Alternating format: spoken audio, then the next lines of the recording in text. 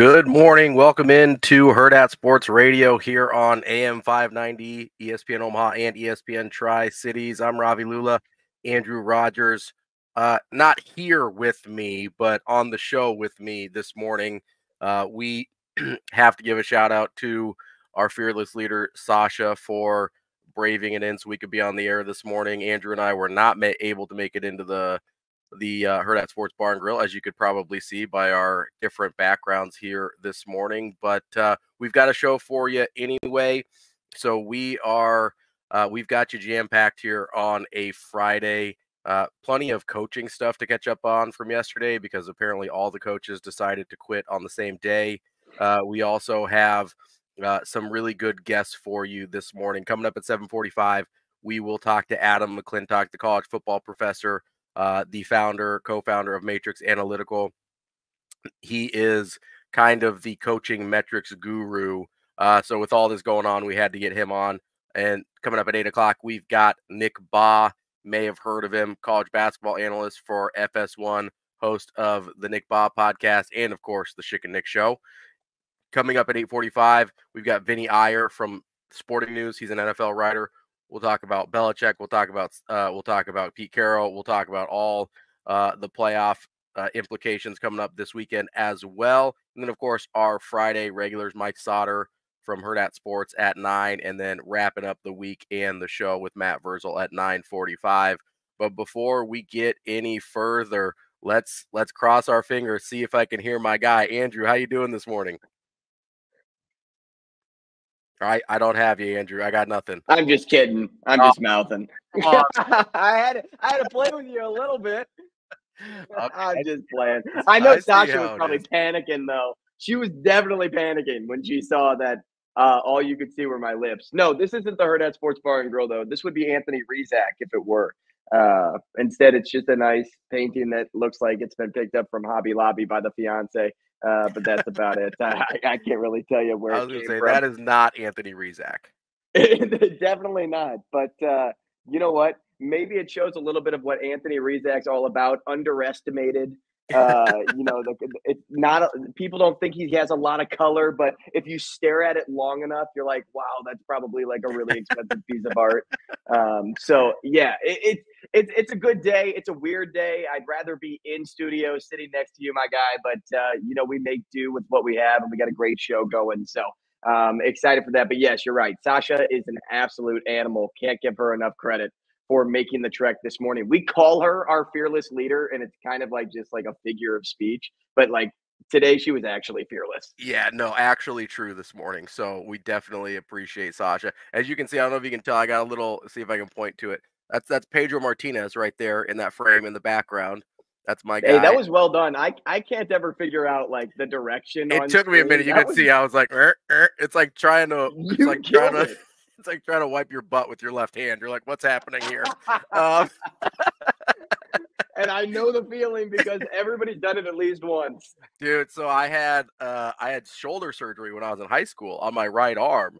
And so for like 2 months, I had to go lefty. And I got to tell you, it doesn't get any easier. Maybe I'm just not coordinated, but it was a full 8 weeks of like, oh, come on. I should have just bought a bidet at that point. So you told me too, like hand surgery is upcoming. Is that on your right or left? Well, so it's the right first, and then they're doing the left, like, I don't know, 6 weeks later or something. But oh man, I feel bad for you. Like I got trigger fingers. I can't like bend my fingers. Well, normally people pull the trigger with their pointer finger. It's I got a middle on this one. I got a ring finger on this one. This is great radio if you're not watching on the stream. But we do have a jam-packed show for you here today on a Friday. Hope everybody is safe and warm in their houses and that they didn't have to go anywhere this morning like Sasha did.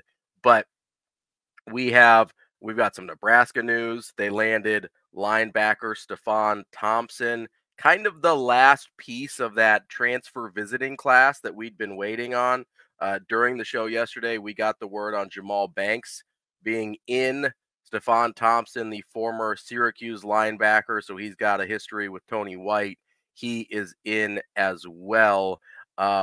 one of the only areas on the defense that I think people were kind of like, might be able to use a little depth here. Yeah, a little concerned about. And getting this transfer in Stephon Thompson, I think, eases some of those concerns. Obviously, getting Bullock back for an extra year was a big help in that spot as well. But this Nebraska staff seems to be on a roll lately. Every time we turn around, it seems like they're getting another impact player, whether it's going all the way back to the high school recruiting season or in the transfer portal. We say it all the time, off-season champions, but Coach Rule and company are kind of killing it.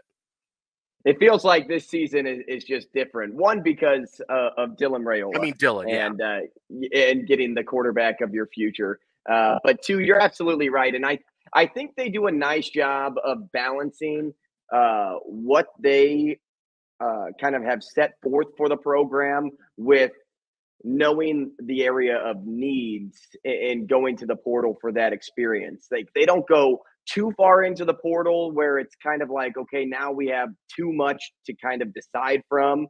They go into the portal enough to fill the need, but then understand that, okay, if we hit our cap, which it seems like they're getting close to that, when they hit that cap, it's like now our developmental guys are going to be the ones that fill the rest of this roster up. I just think they do a great job of figuring out exactly what they need, but they don't overdo it. They aren't doing things like what Deion Sanders has done in Colorado, where it's like, no, I got to get everybody and their mother in the portal. No, I'm going to go to the portal and fill my need, figure out who's the right fit for this program, while also mixing them in to who we are already have in the room. Yeah, I mean, it's incredibly targeted, right? They're incredibly precise about where they go after, what they're targeting. It's I'm not a big hunting gun guy, but it's like a sniper versus a shotgun, right? Shotgun, you kind of get the spray, you get the blast. That's kind of what Deion does, and he's just sort of hoping he hits something. We saw it with Mel Tucker up at Michigan State as well. And sometimes you do hit something, right? Like Mel Tucker got Kenneth Walker. He had that really good second season where they ended up having a ton of success and sort of out of nowhere, right? But it's because they hit on a bunch of those portal guys with that widespread effort. This is much more targeted, much more precise. And listen, I'm not saying one way is better than the other, but this is what Coach Rule said he was about. And then he's shown that and executed that to perfection. Really, the only piece left that I would look at and say, hey, I think this is where they need a little help, and we've talked about this, is backup quarterback. And when you're talking about a backup spot, you're in pretty good shape. I mean, they got an extra offensive lineman, which I didn't even think they necessarily needed, but obviously that's helpful always, right? Like offensive and defensive linemen, you will always take, no matter what your situation looks like, right? Like, yes, we will take more offensive and defensive linemen. But outside of that one, they've been really specific about their areas of need. They've been really specific about who they went after. And if they get a backup quarterback after the spring period, like, I mean, that's 10 out of 10, no notes. Like, I don't have any complaints or been like, I wish they would have got this guy or maybe that guy. I mean, I guess you could say maybe you would have liked to see one more linebacker out of the group, but for the most part, they've really nailed it in terms of how they've approached this offseason. And there's a lot of good quarterbacks still in the transfer portal that would make a great backup. I mean, you saw Clifton McDowell enter the portal recently. He's the Montana quarterback, made it all the way to the FCS national title game. Of course, went up against the juggernaut known as SDSU, and Montana just fell short. But he's somebody to keep an eye on. And I know there's been a little bit of smoke out there. I don't know how dark that smoke actually is, but there's been a little bit. You also have my guy, Matthew Sluka, I believe, still available. Still out there. In the Last portal. I saw, yeah. Your guy, James Madison's quarterback, still available right now. So there's a lot of names out there that you can mix in to where you're comfortable if Dylan's not ready yet, that these guys can step up for the first few games and really kind of like get Nebraska's season off to a good start. But if Dylan is ready, which we all hope he is, these guys or whoever the guy is needs to be okay with coming over at, say it's their senior season or it's their junior season. They have to be okay with competition, not just riding the pine, but competition and working with a younger quarterback, knowing what Nebraska has set up for themselves for the future. Well, and I think you brought up a good point there, because if you're a transfer, you're really walking into a strange situation, right? Nobody wants you to be the starting quarterback, which as a transfer quarterback, that's pretty unusual, right? I mean, like, so funny to actually say out loud, right? But if you're transferring as a quarterback to Nebraska, you're walking into a situation, probably one of the only situations in the country where not a soul wants you to be the starting quarterback, right? Like, that is a crazy situation to walk into. So you almost have to have a guy that wants to be a coach moving forward as much as he wants to be a player. And a lot of quarterbacks go into coaching, right? So it's not a crazy ask, especially as you get to some of the older guys that maybe use their COVID year, are on their 5th, 6th, maybe even their 7th year, and kind of tying that into a guy in his 7th year that there were rumors about for this type of role for Nebraska. A former Husker, Casey Thompson, is finally why not out of the portal and has committed to Oklahoma for year number 7. Now, that's a guy some people go to Ravi, some people go to school for 10 years. Yeah, they're called doctors. I have to imagine that Casey Thompson might also be a transfer quarterback that nobody at Oklahoma wants to start either. No offense to Casey Thompson. We love CT here. But you have to think that if he beats out any of their recruits, then something has gone wrong for Oklahoma, right? Kind of the same thing with Nebraska. If whoever is brought in to be a transfer quarterback ends up starting games, something has gone wrong. Either Raiola wasn't quite ready yet or got banged up a little bit. Something has happened where you're like, I really wish we didn't have to be in this situation, but we are. Casey Thompson's the same way. Now, part of this for him is probably just, I believe his dad played for Oklahoma. Like, he, this is a homecoming for him. So part of it literally might just be putting on the uniform, right? Like, there's probably something, we talked about it yesterday with Danny Woodhead, right? There's something that would have been special for him just to run out of the tunnel at Memorial Stadium. Not that he regrets anything that happened at Hurrdat State, because obviously things worked out phenomenally for him. But you're in a situation where, like, just one time, maybe it would have been nice to run out of the tunnel. I think maybe that's what's happening here with Casey Thompson as much as anything, because I got to say, if Oklahoma ends up starting Casey Thompson, like, I have real concerns for Oklahoma. Well, he won't start. He's expected to back up Jackson Arnold anyway, who, I mean, he made his first start in the Alamo Bowl and he threw 45 passes in that game, had a pretty high completion percentage. I think he was around 25, 26. I know he threw for over 350 yards, but he did have 3 picks, so he showed a little bit of youth there. And that's kind of where you have to worry about with the youth, right? Right. But beside all that, I mean, what does Casey Thompson offer that is a leg up on what Jackson Arnold brought in that one game? Not so much, right? I mean, he had 2,400 yards with the Huskers, 17 touchdowns, didn't really light the world on fire, went to FAU, didn't have enough time to really even put up a proper stat line, career line there. But you're right. He's an Oklahoma high school star. This dude had 12,840 yards of offense and 154 touchdowns in high school in Oklahoma. Like, that's incredible. And he's coming home because he knows that already people know his name. People know the name Casey Thompson, and whether or not he makes a huge name for himself there or not, it is something to say, hey, I had this wild collegiate career, but I did end up playing where Dad played. I did end up playing in my home state, in front of my friends, in front of family, in front of people that knew my name coming out of high school. When you're reading off his high school stats there, I was like, where have I heard numbers like that before? And then it clicked that it was when we were talking about Clayton Thune earlier this week as a Dana Holgorsen disciple, right? That it was like 12,000 yards in college, 140 some touchdowns, something like that. And I was like, oh, that's pretty similar, which kind of reminded me, we hadn't talked about Dana Holgorsen in a couple days here because, well, other things have been happening. And that's kind of quieted down a bit. So what I've heard recently, just wanted to give a little update, is that he is in contention for an analyst role only. So that is He wouldn't be an OC.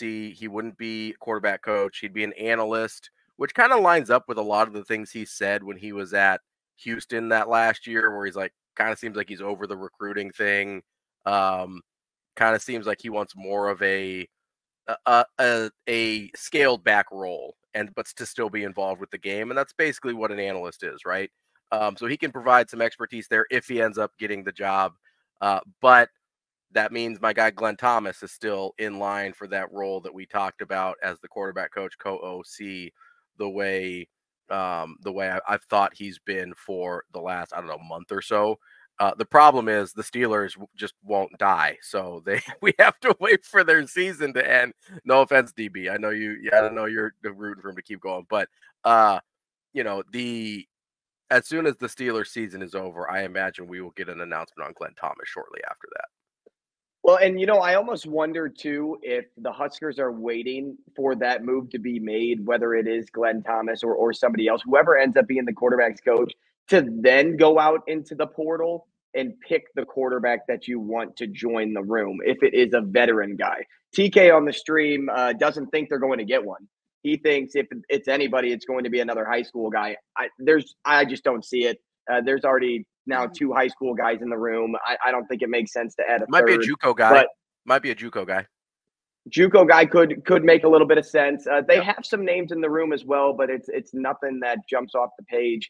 I will say this though: if it is Glenn Thomas may have a guy that he likes or that he sees, and he'll just go to Rule and say, we need to bring this guy into the room because here's how it can help us. And if he lays out this master plan to Coach Rule, who is such a he trusts, for one, Mm-hmm. he trusts the views of his coordinators, of his staff members. But 2, if you have a well thought out plan, it's kind of hard to say this isn't going to work, because who knows what's going to work in such a new system like this when they're trying to flip over and turn the page on a ton of different things. If Glenn Thomas has all this experience, Coach Rule's not the type of guy to say, no, it's my way or the highway. He's like, no, let's embrace. Let's do it. Yeah. Let's go your way. I like your vision, and we're going to see if it works. So Thomas comes over in what? Let's just say February.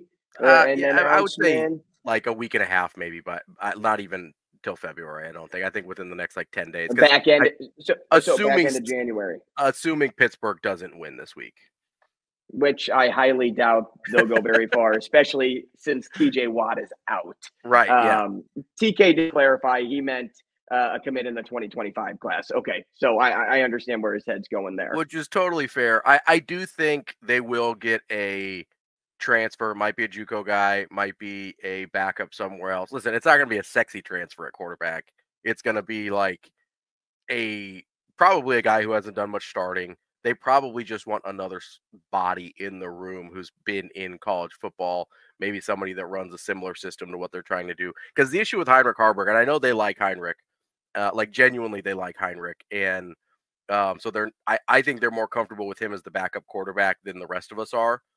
But I still think you're talking about 2 different offenses between Dillon and Heinrich Harburg. So the big thing, I think, ends up being finding someone who has a similar comfortability in the offense, even if the play calls change in terms of, hey, maybe we go a little run heavy here, maybe we don't, try and air it out as much as we would with DR. You probably are looking for a guy with a more similar skill set. That way you don't really have to change the offense that much. You see this all the time in the NFL where if you've got like a super mobile guy, you try to have a mobile backup so you can kind of have the same sort of offense and system and whatever. That's kind of what I imagine they're going to do here.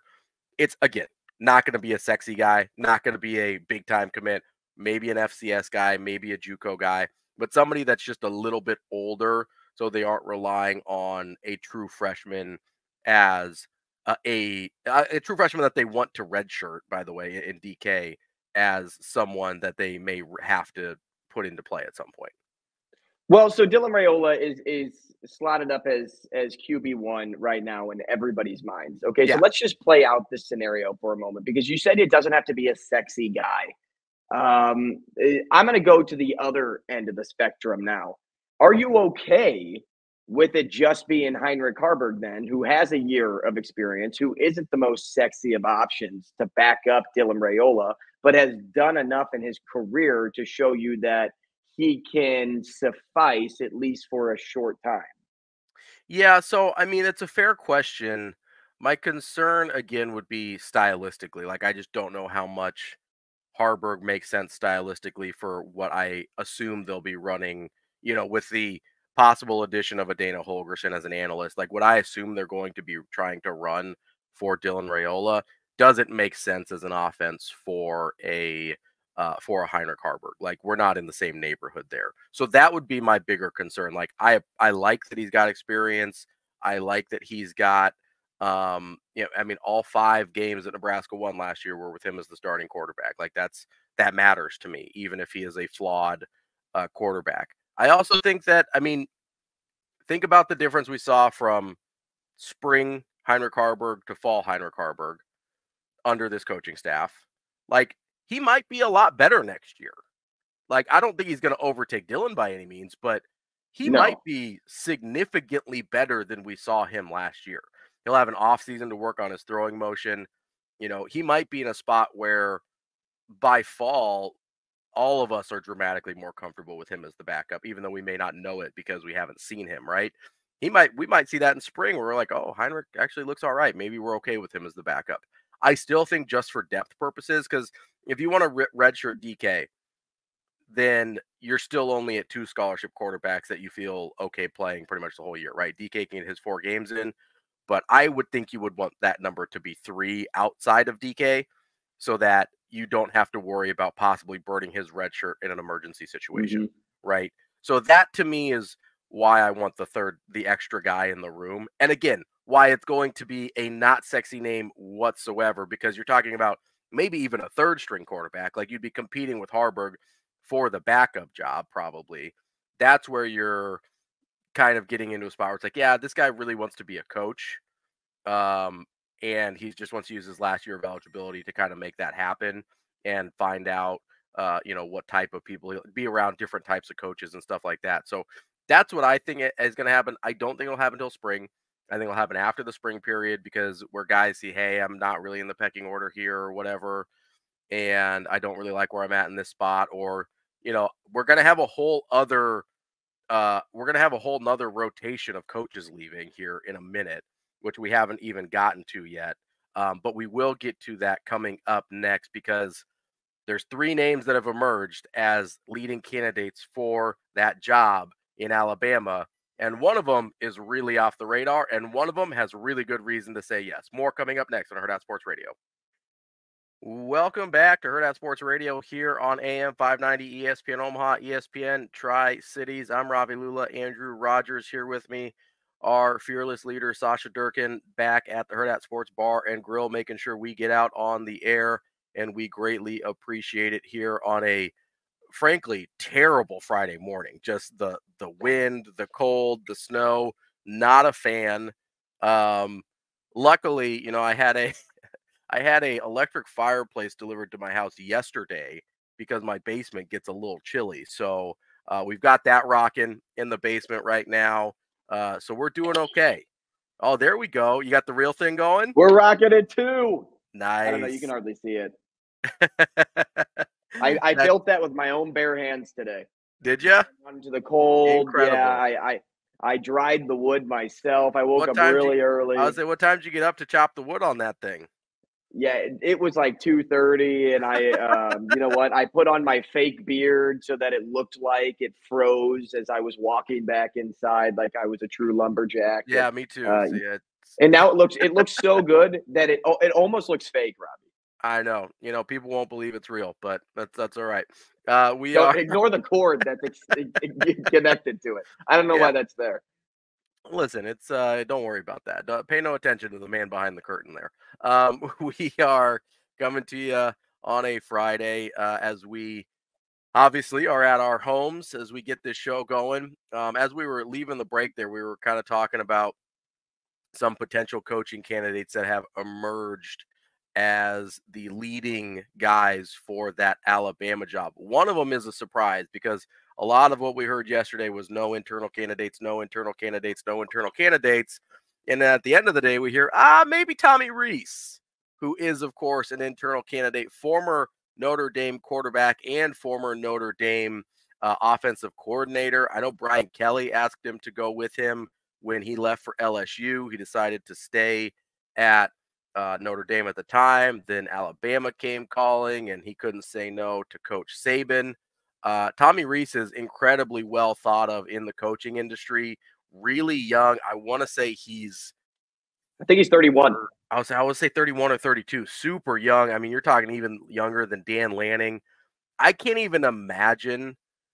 I mean, like getting that job at that age as your first head coaching job seems nuts to me. So I don't think he's the guy. I really don't.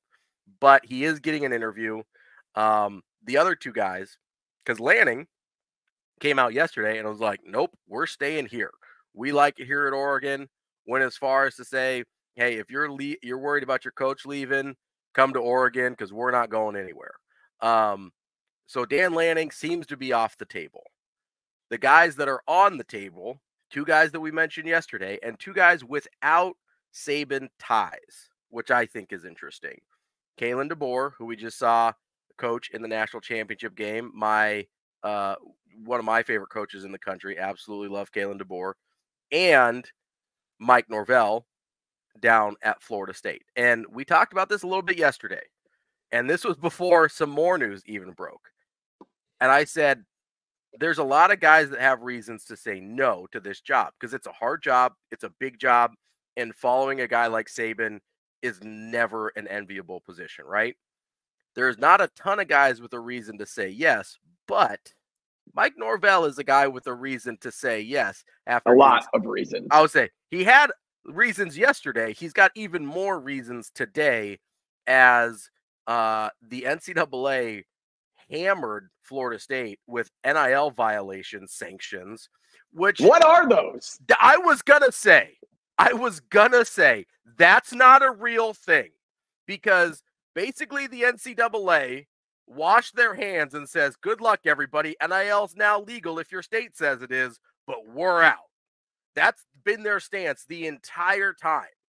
So, like, I don't want to go all conspiracy theory guy here on you. And I know the NCAA doesn't control the college football playoff, but is there any chance that after Florida State eviscerated the college football playoff for leaving them out, college football playoff has a little call to the NCAA, be like, hey, get your boys in check over here.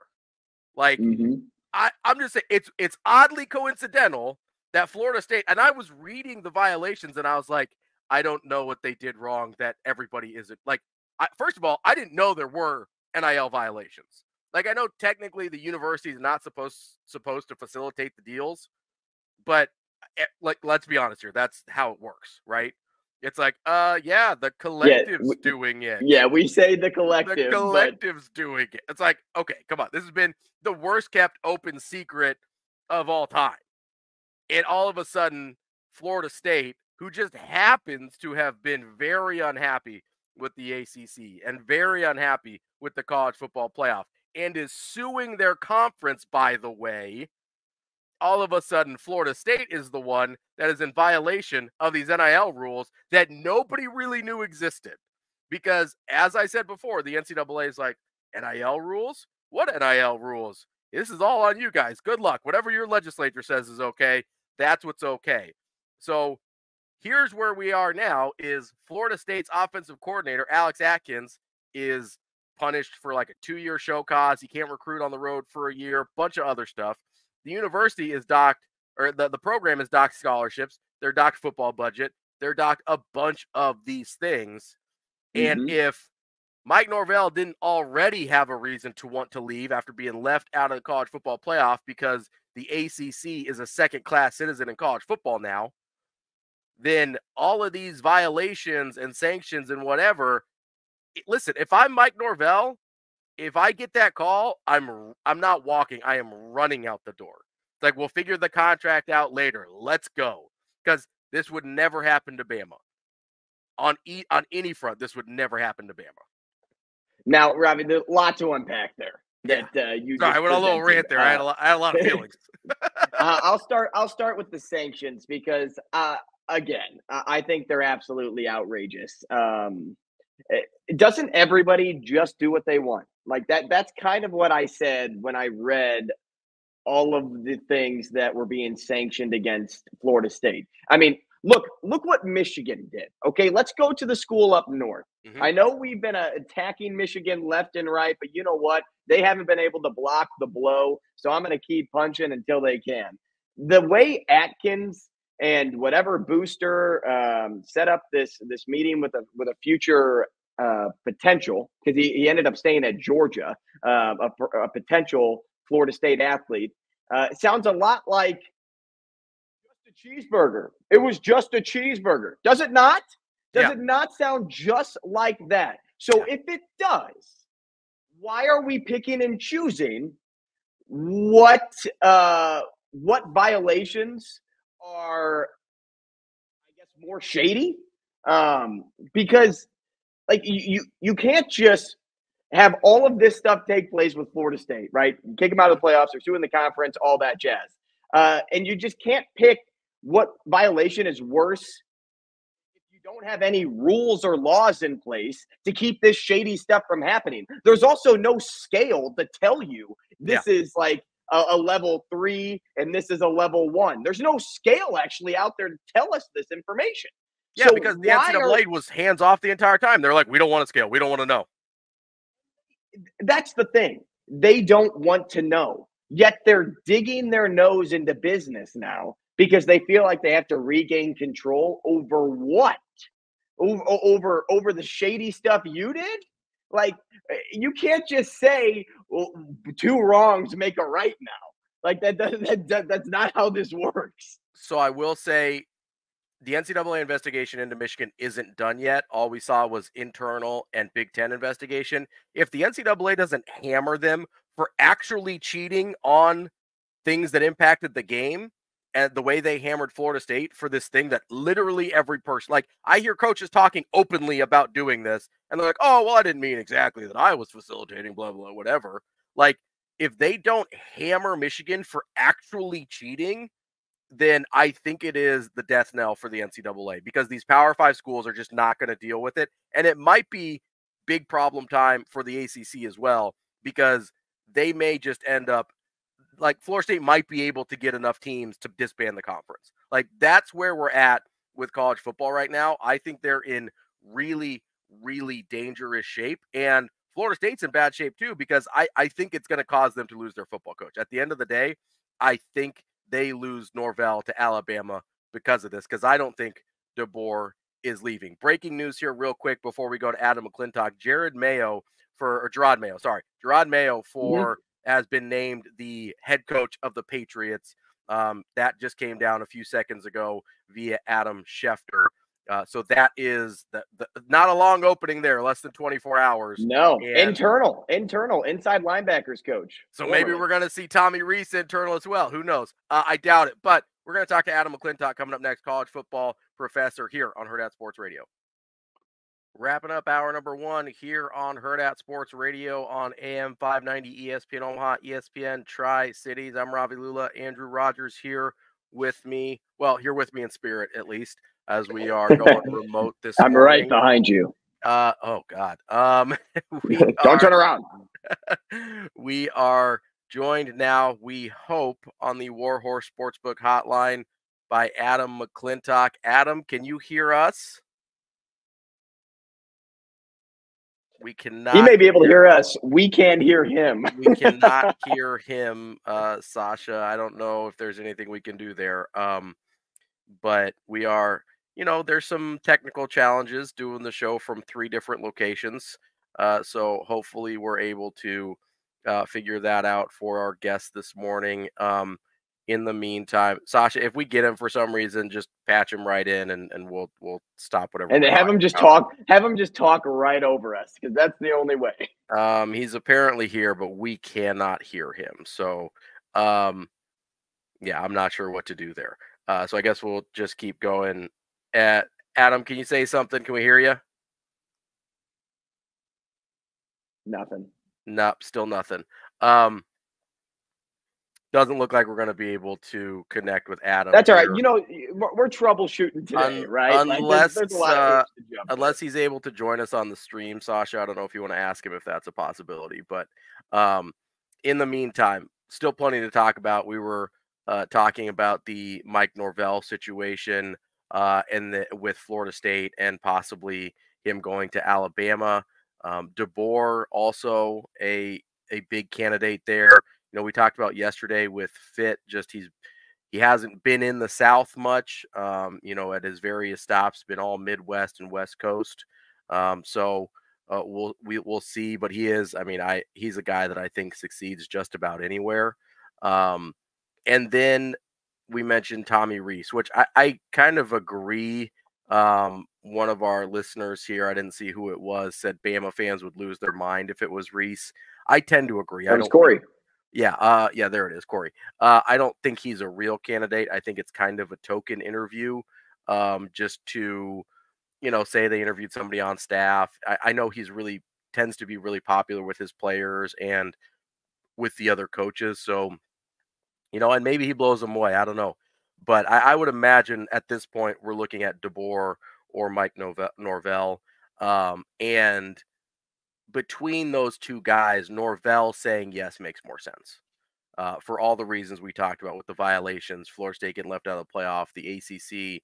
I mean, if you're in the college football world right now, right, there's basically, especially going into next year, you've got the Big Ten and the SEC. That's your upper crust. Everybody else, it's not really Power 5, Group of 5 anymore. It's like elite tier, that's Big Ten, SEC. You've got your former Power 5, that's like Big 12, ACC, whatever's left of the Pac-12 teams, whatever. And then at some point the Mountain West is more than the Pac-12. Yeah, and they're going to end up being basically the same thing, it seems like. I don't know. But there's not Power 5, Group of 5 anymore. Now it's Big 10, SEC, Big 12, ACC, and then the Group of 5. And if you're Mike Norvell, there's absolutely no reason, because he's a first-class coach. There's no reason for him to be in a second-class conference. And that's what the ACC has quickly devolved into, not only because of getting left out of the playoff and not campaigning for the playoff the way the SEC did and things like that, but also because they're going to be falling further and further behind financially because of that stupid deal that they signed through 2036. By the end of that thing, I mean, Florida State estimates already they're losing $30 million a year compared to SEC schools. And that's only going to continue to get more dramatic as the years progress. And then they get targeted to be made an example of by the NCAA, which this is what the NCAA does, by the way. This is what they've always done. You can go all the way back to like SMU with the death penalty, right? SMU was not like, they were not nearly alone, and they weren't even the best at it in terms of paying players in the 80s. This was a rampant, huge problem. And the reason that it was SMU that got their program demolished was because the NCAA wanted to set an example. They wanted to make an example out of them. They did the same thing to Miami in the 90s. They wanted to make an example out of them. They go after teams that are not traditional blue bloods because they never go after the traditional blue bloods.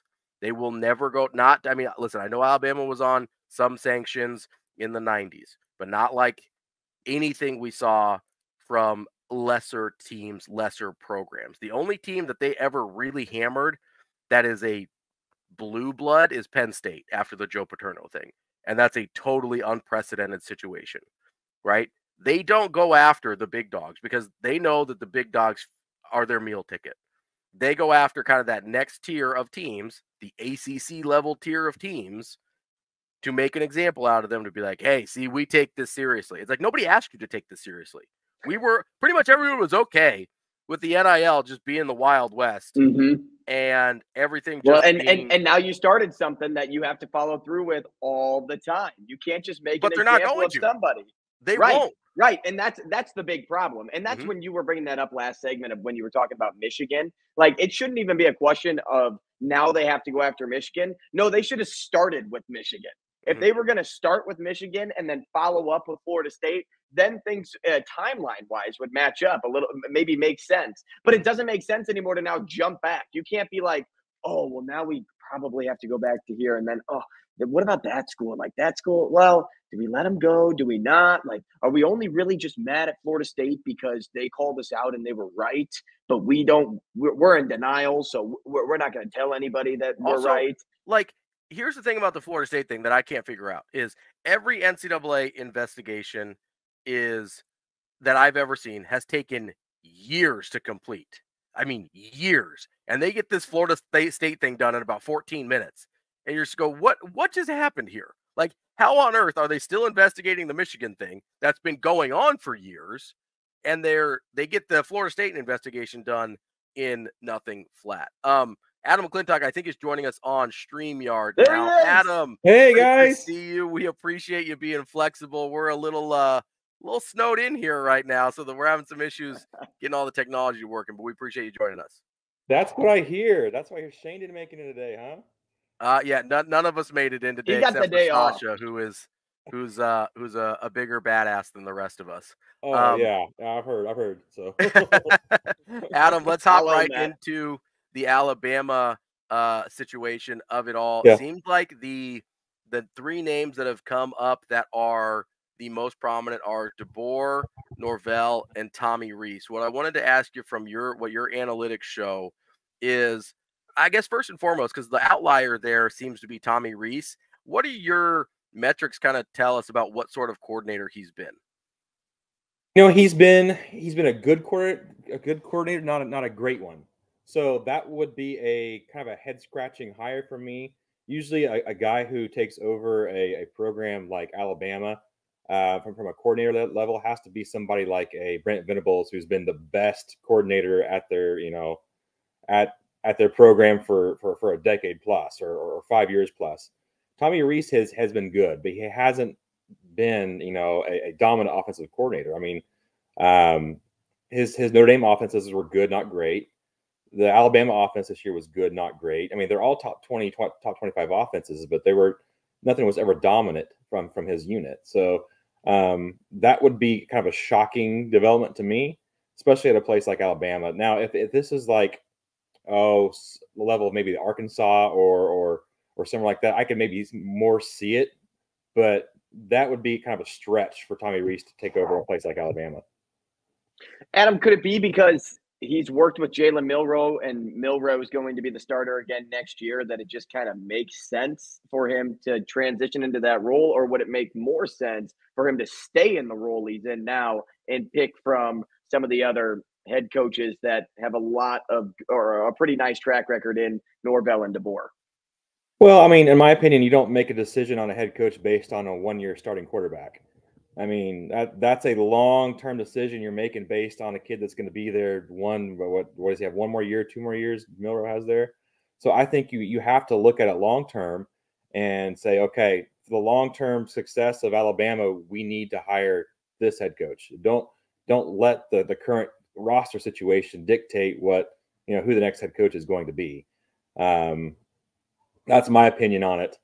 But let's just get one thing straight right now. You're not going to replace Alabama or replace Nick Saban at Alabama. You're going to be hiring a new head coach. You're not going to be replacing Nick Saban, if that makes any sense at all. We've seen this time and time again where the next guy up after a legend just struggles. It's tough. It's a tough gig. So it's one of those things where it's just gonna be tough no matter who comes in there, especially for somebody like Tommy Rees, who maybe isn't qualified for it. Adam, we got about a minute left here, and hopefully we can catch up with you next week and get a full interview in. But if it is DeBoer or Norvell, who are some names that you would look at to possibly fill those spots at either Washington or Florida State, especially considering what's going on with Florida State and the NCAA right now? Well, Florida State, I think you'd have to look. Man, that would be tougher. Off the top of my head, that one's the tougher of the two. I think if you're Washington, I think you make a call to East Lansing and say, hey, buddy, Jonathan Smith, why don't you come back up to the Pacific Northwest? I think that's what you do there. Either that or you call Chris Kleiman at Kansas State, who would be a perfect fit at Washington after what DeBoer has done there. Florida State, that's going to be a lot more tricky just because we don't know what kind of penalties are coming down from the NCAA as far as, for the NIL stuff they've gotten into. I don't really, maybe, that I like Jamie Chadwell. Hey, me too. Me too. Jamie Chadwell, that would be a perfect spot for him to get his start at is somewhere like Florida State, especially if they're looking for somebody to kind of fill in there if there are sanctions coming. So that's Adam McClintock. We'll catch up with you next week, Adam. We appreciate you being flexible and joining us on the StreamYard today, and we'll get a full interview with you next week. We appreciate it. Sounds good, guys. That's Adam McClintock, college football professor from Matrix Analytical. Coming up next, we've got Nick Bahe, college basketball analyst for FS1. Welcome back to Hurrdat Sports Radio here on AM 590, ESPN Omaha, ESPN Tri-Cities. We're kicking off hour number 2 here on a snowy Friday, and I want to remind you, if you're out driving, keep your hands on the wheel, eyes and focus straight ahead. As the driver, you have one job, and that is to drive. Make sure you get where you're going safely. This message from the NDOT Highway Safety Office. Joining us now on the Warhorse Sportsbook Hotline is our guy, Nicholas Allen Bahe from FS1, from the Nick Bahe podcast, from the Schick and Nick show. Nick, what's going on, man? Just trying to survive the snow, just like everybody else. Man, it's rough Nick, out here. I got to tell you, man, like every time I hear your name, like especially your last name, and maybe it should be your intro music from now on. It reminds me of the song Bad Romance when like Lady Gaga's like, rah, rah, rah, and I'm like inserting ba into it. So I don't know. Maybe it's a little weird thing. Maybe it's bad. But that's what we should do. That should be your music bed when you come in. I think like the one thing that Major League Baseball, WWF, like they had figured out is like anytime somebody comes to the plate, enters into a situation, you play music. It's just better that way. Like it's just better when you have some sort of walk-up music, even into a room, under a radio station, it doesn't matter. So I'm with it. Andrew. I'll take it. That sounds like a job for your podcast co-host, Matt Schick, to be able to lay down that track, maybe bust out the pipes for a little Nick Bahe tribute song, He used to, so anytime I would like miss the show, whether I was sick or like I was traveling with Creighton or whatever, he had Eminem, Guess Who's Back. That was how we'd start every song, but it would just be my screams, my laughs, my misspeak, like in between all of it. It was a good way to set the tone for the day. That's outstanding. We love it. Speaking of Creighton, they struggled a little bit to start Big East play. Their offense at times this year has looked a little stagnant, hasn't really had the ball popping around and had that off-ball movement that we're used to seeing from Greg McDermott's offense. How concerned are you, I guess, throughout the season? Because it seems like in the last handful of years, they got a lot more comfortable with kind of that pick and roll focused offense with Ryan Nembhard. You had Marcus Zagorowski before that, and that was really their skill set, right? You don't really have that guy on the team this year. Seems like they maybe need to dig back a little bit further in the playbook into those pre-Marcus Zagorowski years, and they haven't really found a comfortability with that yet. What's your level of confidence of them being able to figure that out during the regular season before postseason play? Well, the thing that, first of all, that's amazing is I'm totally with you. There are times I'm like, man, this team has a hard time scoring at times. This team, when it gets bogged down in the half court, isn't as potent. But I'm looking at it right now. They're 15th in Ken Palm's offense. So I don't know if, like, we also maybe need to – I'm sure if Greg McDermott was here, he'd, like – I don't know if you guys watching Living Color, Homie to Clown, like, smack you. Like, he'd have to smack us like, geez, guys, like, our offensive numbers – effective field goal percentage, 4th in the country, like 2-point field goal percentage. I'm just looking at it right now. They're they're 3rd in the country. So it is weird that they've created this this bar offensively for what it's supposed to look like with the pick and roll lob threat, with some of the pace, with some of the ball movement, different things like that, that we expect just a buzzsaw every single night. And to circle back to your question, I am concerned. And I think that it's going to get more challenging as they get further into conference play, when you have these teams that understand your pet plays, understand your tendencies, understand all those sorts of things. And like you said, Ravi, I just don't know if this team is blessed with that point guard that they've had over the years. Maurice Watson, Marcus Zagorowski, Tyshawn Alexander could do it in spurts. Certainly Ryan Nembhard, that was good in those pick and roll situations of hitting that roll man. And also, if you disrespected him, he could, they could go in there and score themselves. So I'm a little concerned on that front. I'm not concerned with Greg McDermott being able to figure out the best, combination, the best way of attacking things offensively. I find myself, when I'm watching the games, screaming, get the ball to Kalkbrenner, get the ball to Kalkbrenner. Like, I think that needs to be something that you establish every single game. They did that against Providence.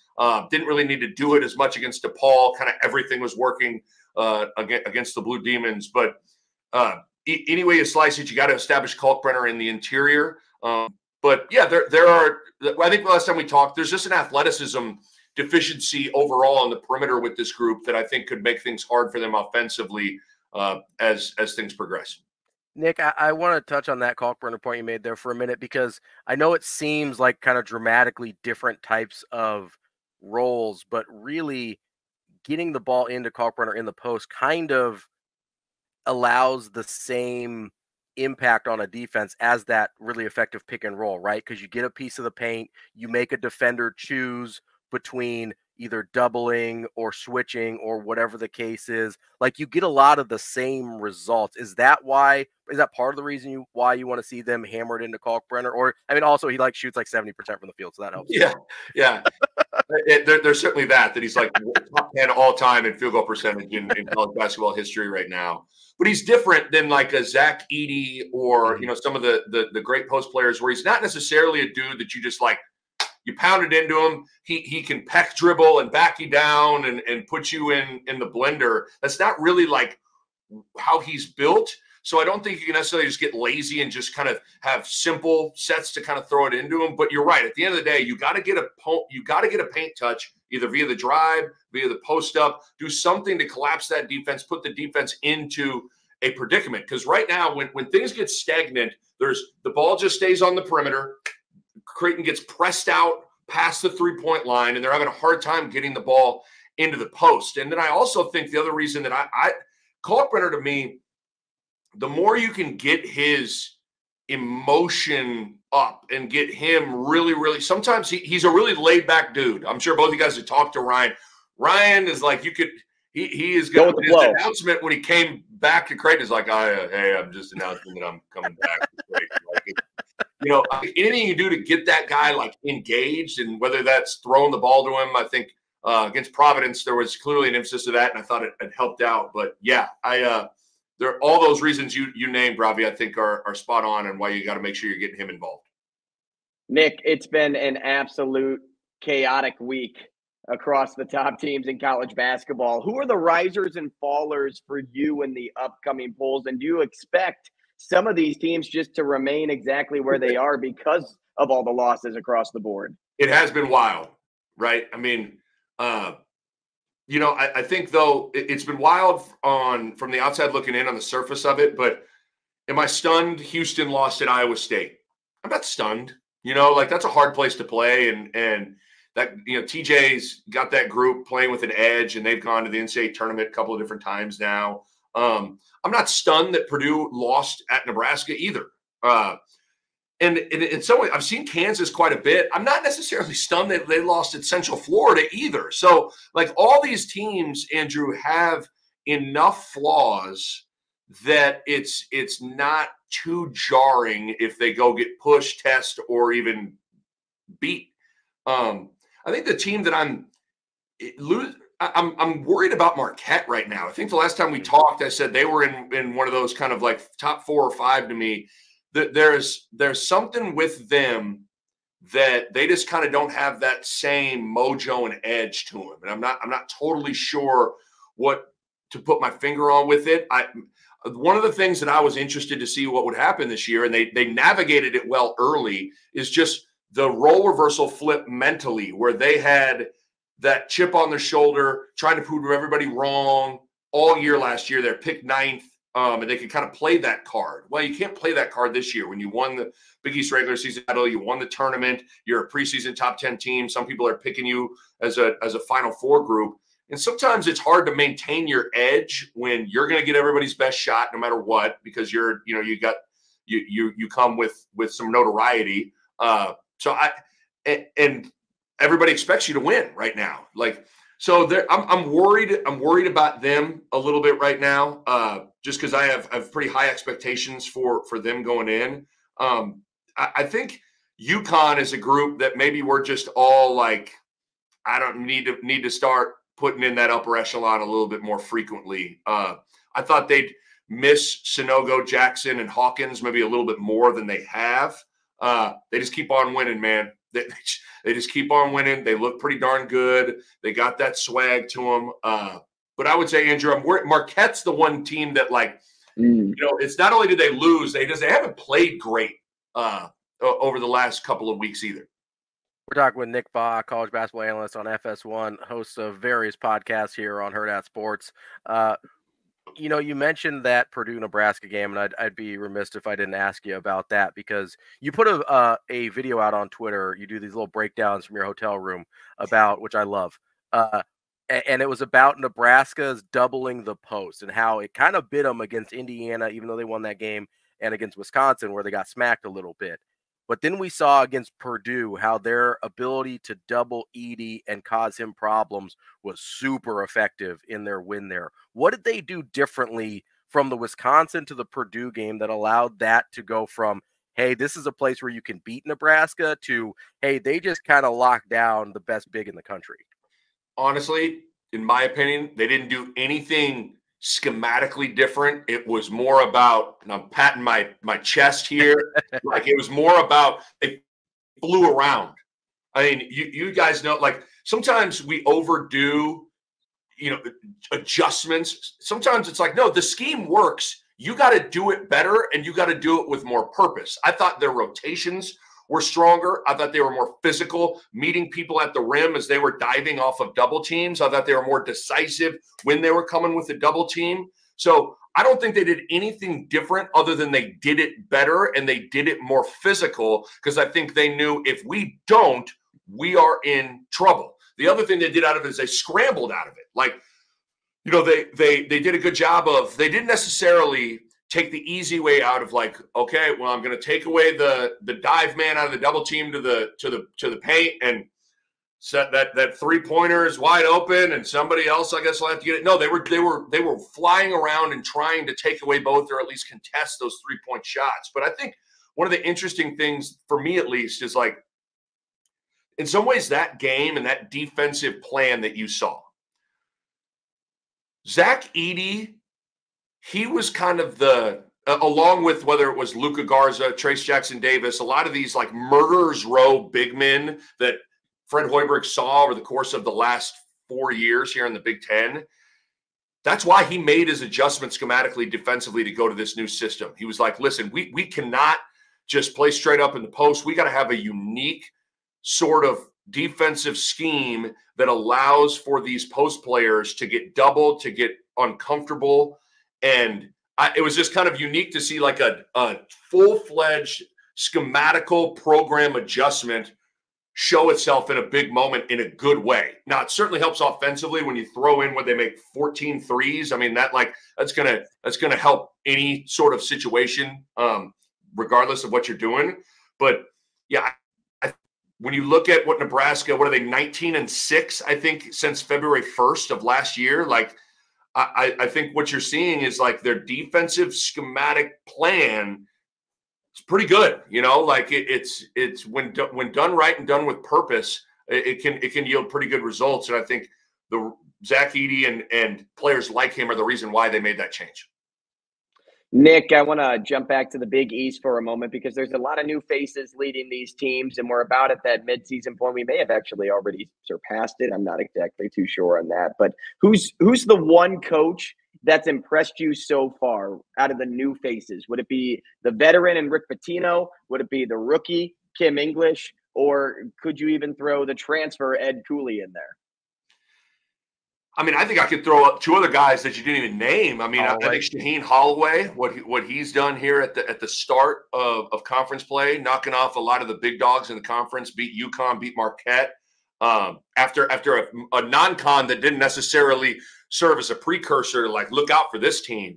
I'd throw Thad Matta in there too. I think what Thad has done this season has been really impressive. He had to basically hit the complete reset button, brought in a whole bunch of new transfers. I had their very first game of the year, and I remember taking off the headset and thinking to myself, like, that team's a lot better. I don't know what that means. That might mean they're in the playing game still in New York come the Big East tournament, but I just know that team is a lot better. And I could tell talking to Thad that, like, there's that whole cliche line of before you can win with the group, they got to be the kind of group you can lose with. Like you can ride with these dudes. And I could tell Thad, he kind of said, like, last year, I couldn't ride with those dudes. Like that group last year, they kind of get punched in the mouth and they'd fold.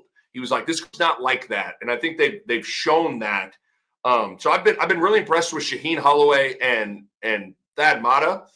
I also think Rick Pitino, what he's done, it's also I'm excited. I have that game tomorrow on Fox. Very, very intriguing game with St. John's coming to town. I think, Andrew, the reason I maybe look past Rick Pitino is because he's Rick Pitino, and like you expect him. Like, I didn't necessarily expect Seton Hall to be sitting tied at first here in mid-January or with Butler, but with like Rick Pitino, you kind of expect you could put the dude on Mars and he would field a team and they would like find a way to compete and win. So it's hard to look past what he's doing, but there have been a lot of good coaching jobs so far in the Big East. Yeah, Nick, the reason I excluded, Seton Hall and Butler from that conversation was those guys got in 2022. So I was looking at the 2023 from those pictures. But I like where you sat with Rick Pitino because, first it's St. John's, then it's UConn, then it's Seton Hall, the top three teams in the Big East coming up for Creighton. What would you say is your expectation for the 3 games? And if you are Creighton and win these 3, are you comfortable saying Creighton is the top team in the Big East?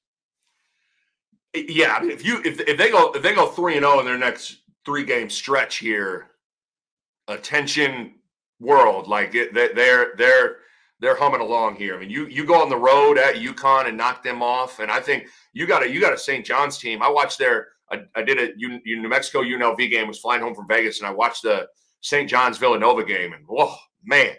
St. John's went into Philly and straight up pulled those dudes into an alley and kicked their you-know-what, like from start to finish. So St. John's is playing as good as anybody in the country right now. So I say yes, like if they go 3-0 in this next 3-game stretch, you'd have to put them in that conversation. But I also don't want to it's hard to not ride that roller coaster. Like when Creighton lost back-to-back games against Villanova and Marquette, everybody was like, what's wrong with this team? And it's like, yeah, they have their deficiencies, but it's a long season and you're going to lose games, and they built double-digit leads and lost them. So it's not like they the ball was tipped and they just got like dominated from start to finish. So I also don't want to ride that roller coaster, Andrew, but these next 3 games are going to be massively important, but it starts in about a little over 24 hours from now. It's going to be a great game inside the CHI Health Center with the Johnnies coming into town. Nick, something I've been thinking a lot about lately with the Big East and specifically Villanova, what's your level of concern with Kyle Neptune and kind of what he's been able to do through a year and a half? I think people had high expectations for him. Obviously, they dealt with a lot of injuries last year. And before they were able to kind of round into shape and never really turned into the team that I think most people wanted them to be. And then this year, again, the expectations were kind of high and he hasn't really met the bell. Are you concerned at all long-term with Kyle Neptune of Villanova? I think so. I think a little bit. It is hard whenever injuries always are the great variable in how you're judging anything. You know, like at the same time, you don't want to overdo that. But like Justin Moore, his best player, more often than not, when he has showed up to games as the head coach, his best player has been in street clothes. Mm-hmm. So maybe Kyle Neptune would homie the clown me as well and smack me in the head like, hey, man, like my star hasn't been available. So there's certainly there's that you have to consider. But I also think one of the reasons beyond the fact that, you know, Jay Wright, I think was getting a little bit older and he had really had an amazing amount of success of late. But I think one of the reasons that Jay Wright is now sitting with a suit on doing TV is the way he wants to run his program. It's hard to do that now in 2023, 2024 and beyond. Like if you look at this team, the one thing that all these teams over the years have had is like continuity. And what, you know, they've gone from Archie Diacono to Jalen Brunson to Colin Gillespie, not to mention the good wings, to Josh Hart, to Mikal Bridges and DiVincenzo, to, you know, and it goes on and on and on. And a lot of these guys, it's kind of been a sit and wait your turn and learn program. And it's harder to do that now. I mean, their starting lineup, sure, was supposed to have Dixon and Justin Moore, but it's Burton, it's Bamba, it's Hakeem Hart. It's a lot of new guys. And Villanova runs, it's a more unique system and style than you think it is. It's very patient. Mm-hmm. It's all five guys post. It's a lot of shot fakes, extra passes, and not necessarily just go roll the ball out and go hoop. It's a little bit more of a complex system to get comfortable in. And so I think to bridge things past Neptune is like, okay, can he, because he's trying to do exactly what Villanova's always done. It's harder than you think to get new guys come in and run that system effectively. And the last thing I'll say is like, and I hate the cop out of like, well, I could win if I had Brunson and Bridges and even like, that's not necessarily true, but like if there are certain systems that really, really work if you got the personnel to do it. And the teams that have been good for Nova over the course of the last, 5, 6, 8 years, there have been NBA dudes all over the place where their guy can win one-on-one 9 times out of 10.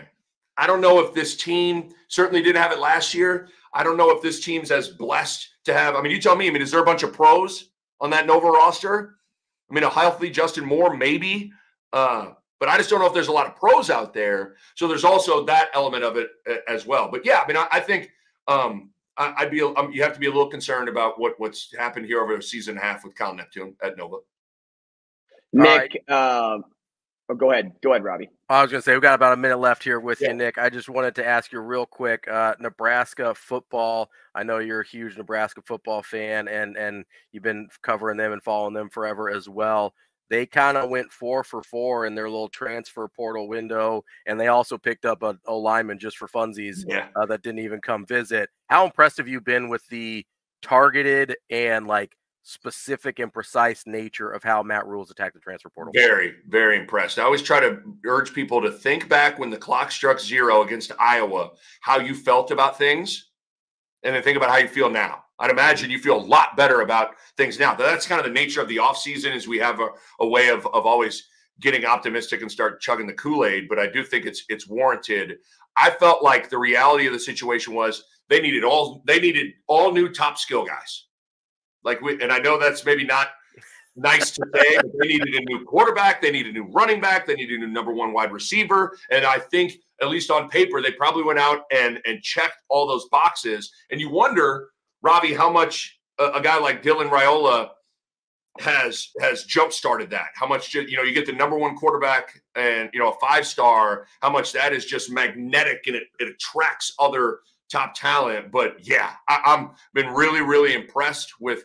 They've improved their roster over the course of the last month or so. And especially they've gotten not just talent, but they've gotten talent in the right spots that they really, really need as well. That's Nick Bahe. He is a college basketball analyst for FS1. He'll be on the call on Big Fox tomorrow for Creighton and St. John's. And hey, next time we talk, I need you to bring one of those shoot 360s up to Omaha for your boy to get some work. Yeah.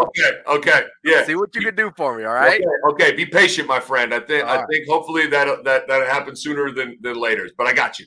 All right. I appreciate it. I'll come tap you up tomorrow. That's Nick Bahe, our guy from FS1, and of course Nick Bahe Podcast, Chicken Nick. We've got more of Hurrdat Sports Radio coming up next. Welcome back to Hurrdat Sports Radio. We are halfway through the show, and we are getting closer and closer to professional volleyball time here in Omaha, Nebraska's. The Omaha Supernovas hit the court for the first ever Pro Volleyball Federation match on January 24th against the Atlanta Vibe at the CHI Health Center at 7 p.m. You can get season or single match tickets on sale now at supernovas.com, and you're going to see the best talent you've ever seen all on one floor. You've got NCAA champions, you've got All-Americans, you've got Olympians. Be a part of the volleyball movement sweeping across the country and see your Major League Volleyball team, the Omaha Supernovas. Again, tickets available at supernovas.com. Speaking of having a little fun, playing a little game, Andrew has come up with a unique sort of trivia-esque game. Is that fair, Andrew? Yeah, a little bit. It's essentially the name tells you how the game's going to work. It's Nick Saban versus the field. So you either can choose Nick Saban or you can choose the field. And I just kind of had a lot of fun, 2 days ago when Nick Saban said he was going to retire, looking up a bunch of stats and things and fun facts about the greatest college football coach of all time. And I'm like, I wonder if I can trick Robbie with any of these things. So I'll go through them. We can break them down as we go too, because some of these are pretty crazy. But I'll start with this one. Okay. 17 years at Alabama is currently the longest of any coach in college football. Ooh, I'm going to say the field. Kirk Ferentz has been at Iowa longer than 17 years. I know that for sure. So I'm going to say the field there. So a nice little warm up for you. Kirk Ferentz has been at Iowa since 1999, which is also pretty incredible. He won't ever get the same type of love that Nick Saban got when he retires, but he will definitely get his name plastered on a headline on ESPN whenever Ferentz decides I'm gonna hang up the jacket. Yeah, I mean he does. He's a couple national titles short of Saban to get the same fanfare. But is that the only one? Is he the only one longer than the 17 years? Yep. Longer at the same university. Oh yeah. Wow. Because obviously you can go around. Guys been bouncing around, but yeah, right. But at the same school, Kirk Ferentz, 1999. All right. Now I didn't do crazy digging on that either. So there could be a group of 5 school that I'm just completely leaving out. Like Troy Calhoun's been at Air Force for a while, but I don't know how long he's been at Air Force. I think may have been 17. Yeah, I think it's pretty close to when Saban was hired at Alabama. I think it was like late 2000s, if I remember, mid to late 2000s, somewhere in there. All right, next question for you, or not really question, more of a prompt.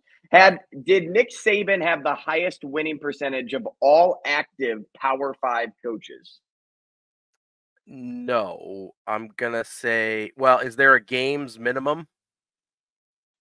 You know what? I would say there should be, but it doesn't matter. So, you're not going to get, let's just say, Coach Rule, for example. Say Coach Rule went 12-0 this year.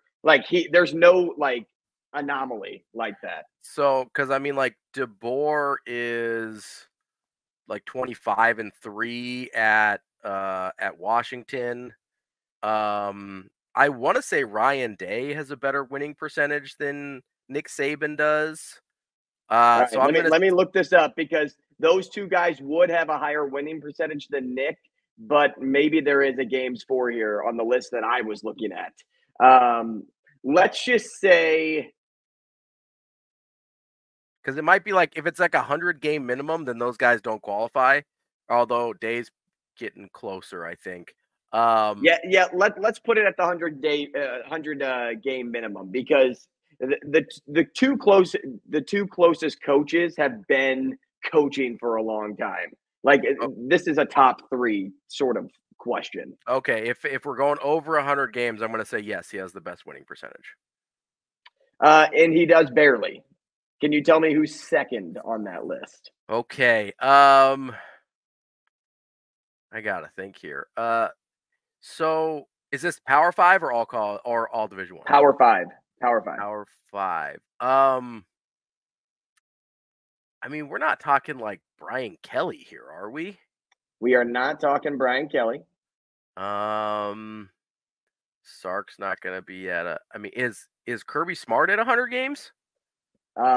He may be, but he's not up there in terms of like a ton of games coached with a certain winning percentage. Okay. Let's see here. Power 5. Who's gonna be close? That's a tough one. Who's second there?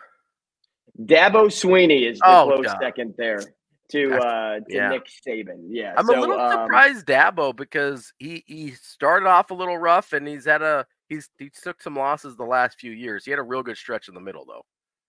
Yeah, Saban's winning percentage was .806, and I believe Dabo is somewhere like in the 797 range. So they're pretty neck and neck with one another. Okay, is Nick Saban the last SEC coach to win AP Coach of the Year? Oh, let me think. I'm gonna say no, because Saban, I think he's one of those guys that either hasn't won it recently or hasn't won it as much as you would think he has, because people this usually goes to a team that like was supposed to be bad, and Alabama's never supposed to be bad.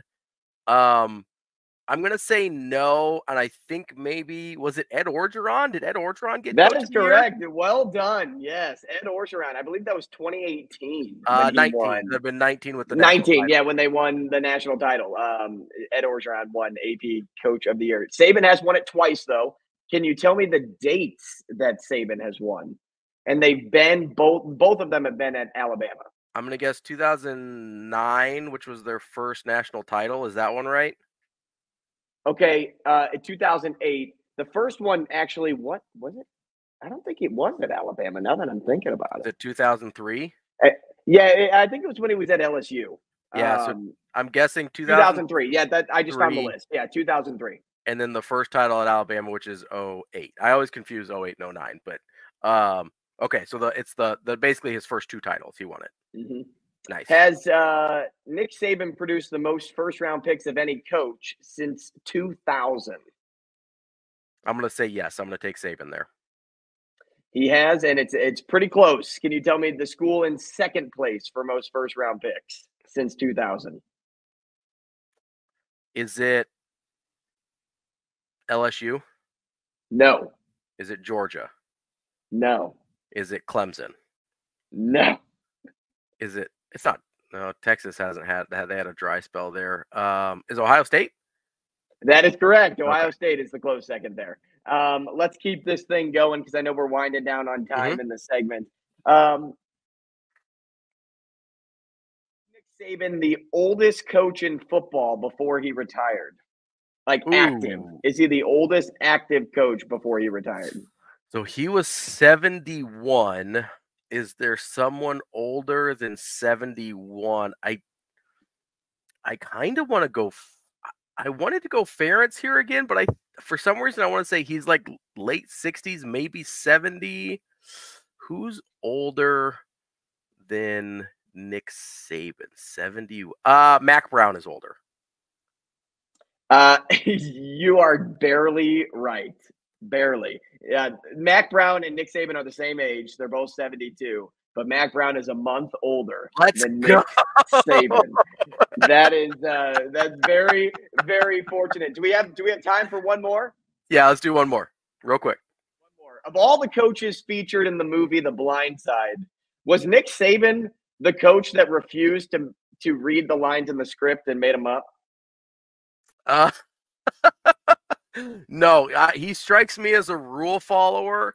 I'm going to say I'm going with I'm gonna go with Phil Fulmer. Didn't want to read his lines. Nick Saban made up his lines. Oh. He did not want to follow the script. He said, "Why am I going to just say this garbage when I know how the conversation went?" Fair enough. Fair enough. That is a Nick Saban knows better line. I appreciate that. That is our little game here for today on a Friday. That was fun. I enjoyed that. I'm really proud of it was fun, like on the back end. At the beginning, I probably should have had more detail on some of these for you. That's okay. I'm just really proud of that Mac Brown call. I'm happy I got that one Not right. bad. Not bad. Coming up next, we've got Vinnie Iyer from the Sporting News. He covers the NFL next on Hurrdat Sports Radio. Wrapping up hour number 2 here on Hurrdat Sports Radio on AM 590, ESPN Omaha, ESPN Tri-Cities. We are getting you set for our guy Vinnie Iyer from the Sporting News. He covers NFL football, and he is joining us now on the Warhorse Sportsbook hotline. Vinnie, can you hear us? Do we have Vinnie? It says he's in the stream, but it says audio only. Vinnie, are you there? Yeah, I can hear you guys. Oh, there we go. We've got Vinnie Iyer from the Sporting News. Vinnie, been a busy week here with some coaching changes. Obviously, the highest profile one is Bill Belichick, but we've got Pete Carroll moving on as well. What are your thoughts on how each of those played out, and with the hiring of Hurrdat Mayo already in New England? Yeah, I mean, I knew they were going to act pretty fast in New England, just have something lined up. You just don't move on from Bill Belichick without having a little bit of a plan. And Hurrdat Mayo, I think, has a little bit more connection to the current players on team than, say, an outsider that has some knowledge of the Belichick system and Mike Vrabel. So it was a good, quick decision here. I mean, I think they've been grooming him as a successor for a while, potentially. And the former player cycle is now more interesting right now with what Antonio Pierce did as an interim coach. He might be promoted full-time to the Raiders. Dan Campbell, those type of guys are probably going to get more kind of attention here as we go forward. D'Amico Ryans, of course, being a great example, just going from being a leading linebacker to his team to leading that same team to the playoffs. So I really think that's going to be a bit of a trend with some hirings going forward, on top of finding those young offensive coordinators who can really turn around a team and a quarterback. Vinnie, on that other opening, the big one in Seattle, where do you think they might look in terms of their next head coach? Obviously, they're taking a little bit more time than the Patriots did, because the Patriots barely took a day. But are there some logical candidates that make sense for the next Seahawks head coach?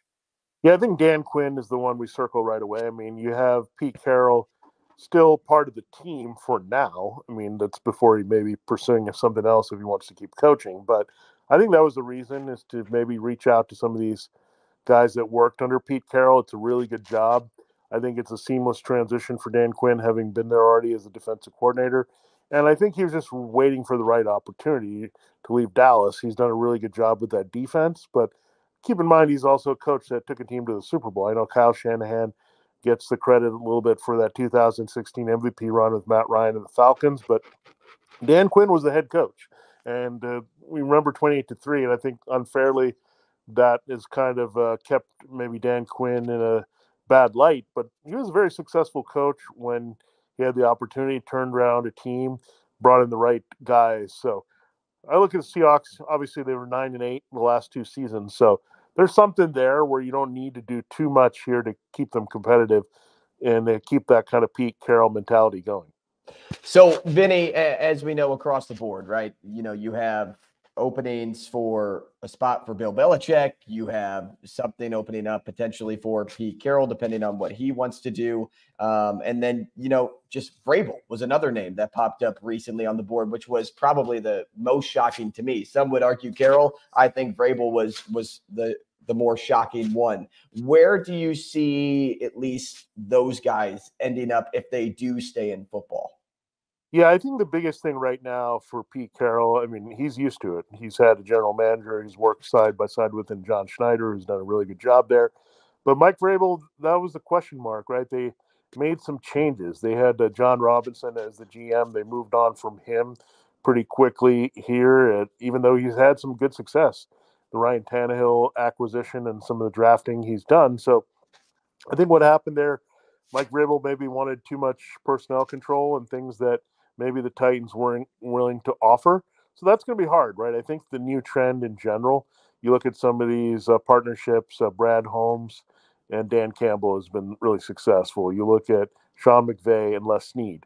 I think this is the kind of thing that more teams are looking for, that partnership between GM and coach that works out versus one guy calling all the shots. And I think maybe the exception is Belichick, right? Because of his experience. I think I look at him and I think he has a better shot, much better shot, I think, obviously, in this cycle than either Pete Carroll or Mike Vrabel to immediately get rehired. I mean, Belichick is the much bigger name, much more accomplished. Carroll, as good as those Seahawks teams have been, it's not like they've had massive breakthroughs here. They've been more of a middle-of-the-road team here. So I look at the Commanders, and I think they're going to do everything they can to get Bill Belichick because they also need a director of football operations. I think teams would be a lot more comfortable giving Bill Belichick the entire power versus Vrabel or Carroll.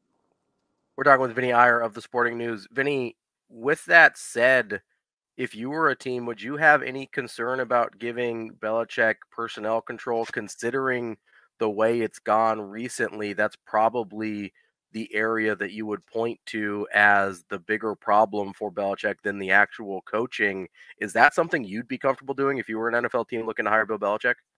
What I would do with Bill Belichick, obviously he knows how to coach defense, and I think you would say, okay, we're going to get you the defensive players you want, and the Commanders, that was the big issue this year. He's going to automatically, if he has an influence on that team, make it better just by the way he schemes, even with that same talent that struggled for Jack Del Rio and Ron Rivera. So that's one thing to look at. And then the other is this Commanders are in great spot. They have the number 2 overall pick. They've got 9 draft picks. So I think it just depends on the situation. I think in that particular situation, you'd feel more comfortable giving them control because it would be a big change and an upgrade from what you had. But if you're looking for other situations, maybe you're in Atlanta where you have an established GM there in Terry Fontenot, who's done a pretty good job getting some players in. I don't think he would be a good fit for that situation. But then the Chargers, you look at them, they're looking for a GM as well as their coach. So I think that's the kind of environment that we're going to have to look at for Bill Belichick, because it's hard for all that he's accomplished to take anything less than that combined role. Vinny, is Jim Harbaugh on the move to the NFL? You mentioned the Chargers, and that's been the number 1 spot he's been connected with. If you were making a prediction, is he staying at Michigan because he just won a title there and because he's beloved there, or is he coming back to the NFL? Well, I think right now it's about 50-50, but I think the NFL might be pulling him because this is also a unique situation. There's not many coaches that have been able to win titles in college and in the NFL, and Jim Harbaugh was a few moments away from winning a Super Bowl as well, and to join that exclusive club, who includes Pete Carroll, who I mentioned before. So that's a challenge, right? I think it's kind of a family that takes coaching challenges personally. You look at his father, longtime coach, and doing well in the FCS level. You look at his brother, obviously, there with the Ravens, doing a great job for many years, and rose from a special teams coach. So I think they just pride themselves on coaching challenges. And I think the Chargers are a reasonable challenge because you're trying to catch Patrick Mahomes and the Chiefs. But then again, you step right into a situation where you have Justin Herbert, a quarterback that can get you there. And you don't have to worry about that. Where all these other situations, Atlanta, Washington, Carolina, even with a drafted quarterback, Tennessee, you got to worry about the quarterback and worry about if he's going to come through. With Herbert and the Chargers, you know you have that going for you immediately. Vinny, just a couple minutes left here. I wanted to get to a little bit of NFL playoff talk since the wild card weekend is coming up starting tomorrow. Which of these matchups in the wild card weekend are you most intrigued by? Yeah, I think when you look at the games, it's actually the last game on the schedule. It's the Eagles-Buccaneers because the Eagles have been under a lot of pressure, and we know they're banged up, and they're battling a lot of injury adversity. We'll see if A.J. Brown can suit up. It looks like they'll be slightly healthier, but their defense, especially in the secondary, has been decimated. So I don't know. They're coming limping in. I think this is going to tell a lot about the Eagles here.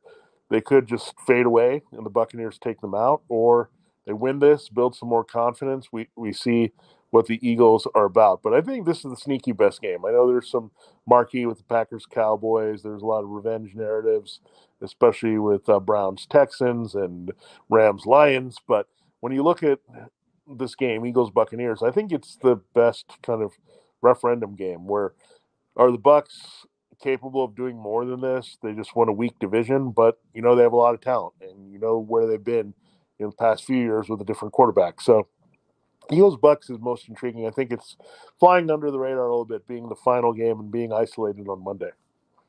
Vinny, got about 30 seconds here. Quick one. You mentioned, sneaky teams there. Who's your sleeper team to go the distance? Yeah, I think you have to circle the Rams. I mean, they've been there just a couple of years ago, so that gives you some evidence. Their defense nearly not as good as that, but they have a lot of youth around Aaron Donald that has played really well up front, in the secondary, everywhere. They've really drafted well for a team that kind of just pushed on draft picks and didn't need them. So we'll watch the Rams. I mean, if they can beat the Lions, they'll have some momentum. I think if you're looking for a team in the AFC, it's hard to call them sleeper, but you say the Chiefs as the number 3 seed. I just would not sleep on them until Patrick Mahomes is out of the playoffs. You will not rest easy if you're the higher seeds. Vinnie Iyer from the Sporting News. Vinnie, thanks so much for joining us. We'll catch up with you again soon. All right, thank you guys. That's Vinnie Iyer. He covers the NFL for the Sporting News. Coming up next, we will have hour number 3 of Hurrdat Sports Radio here on AM 590 ESPN Omaha, ESPN Tri-Cities. Kicking off hour number 3 here on Hurrdat Sports Radio on AM 590 ESPN Omaha, ESPN Tri-Cities, and hour number 3 on KFOR in Lincoln.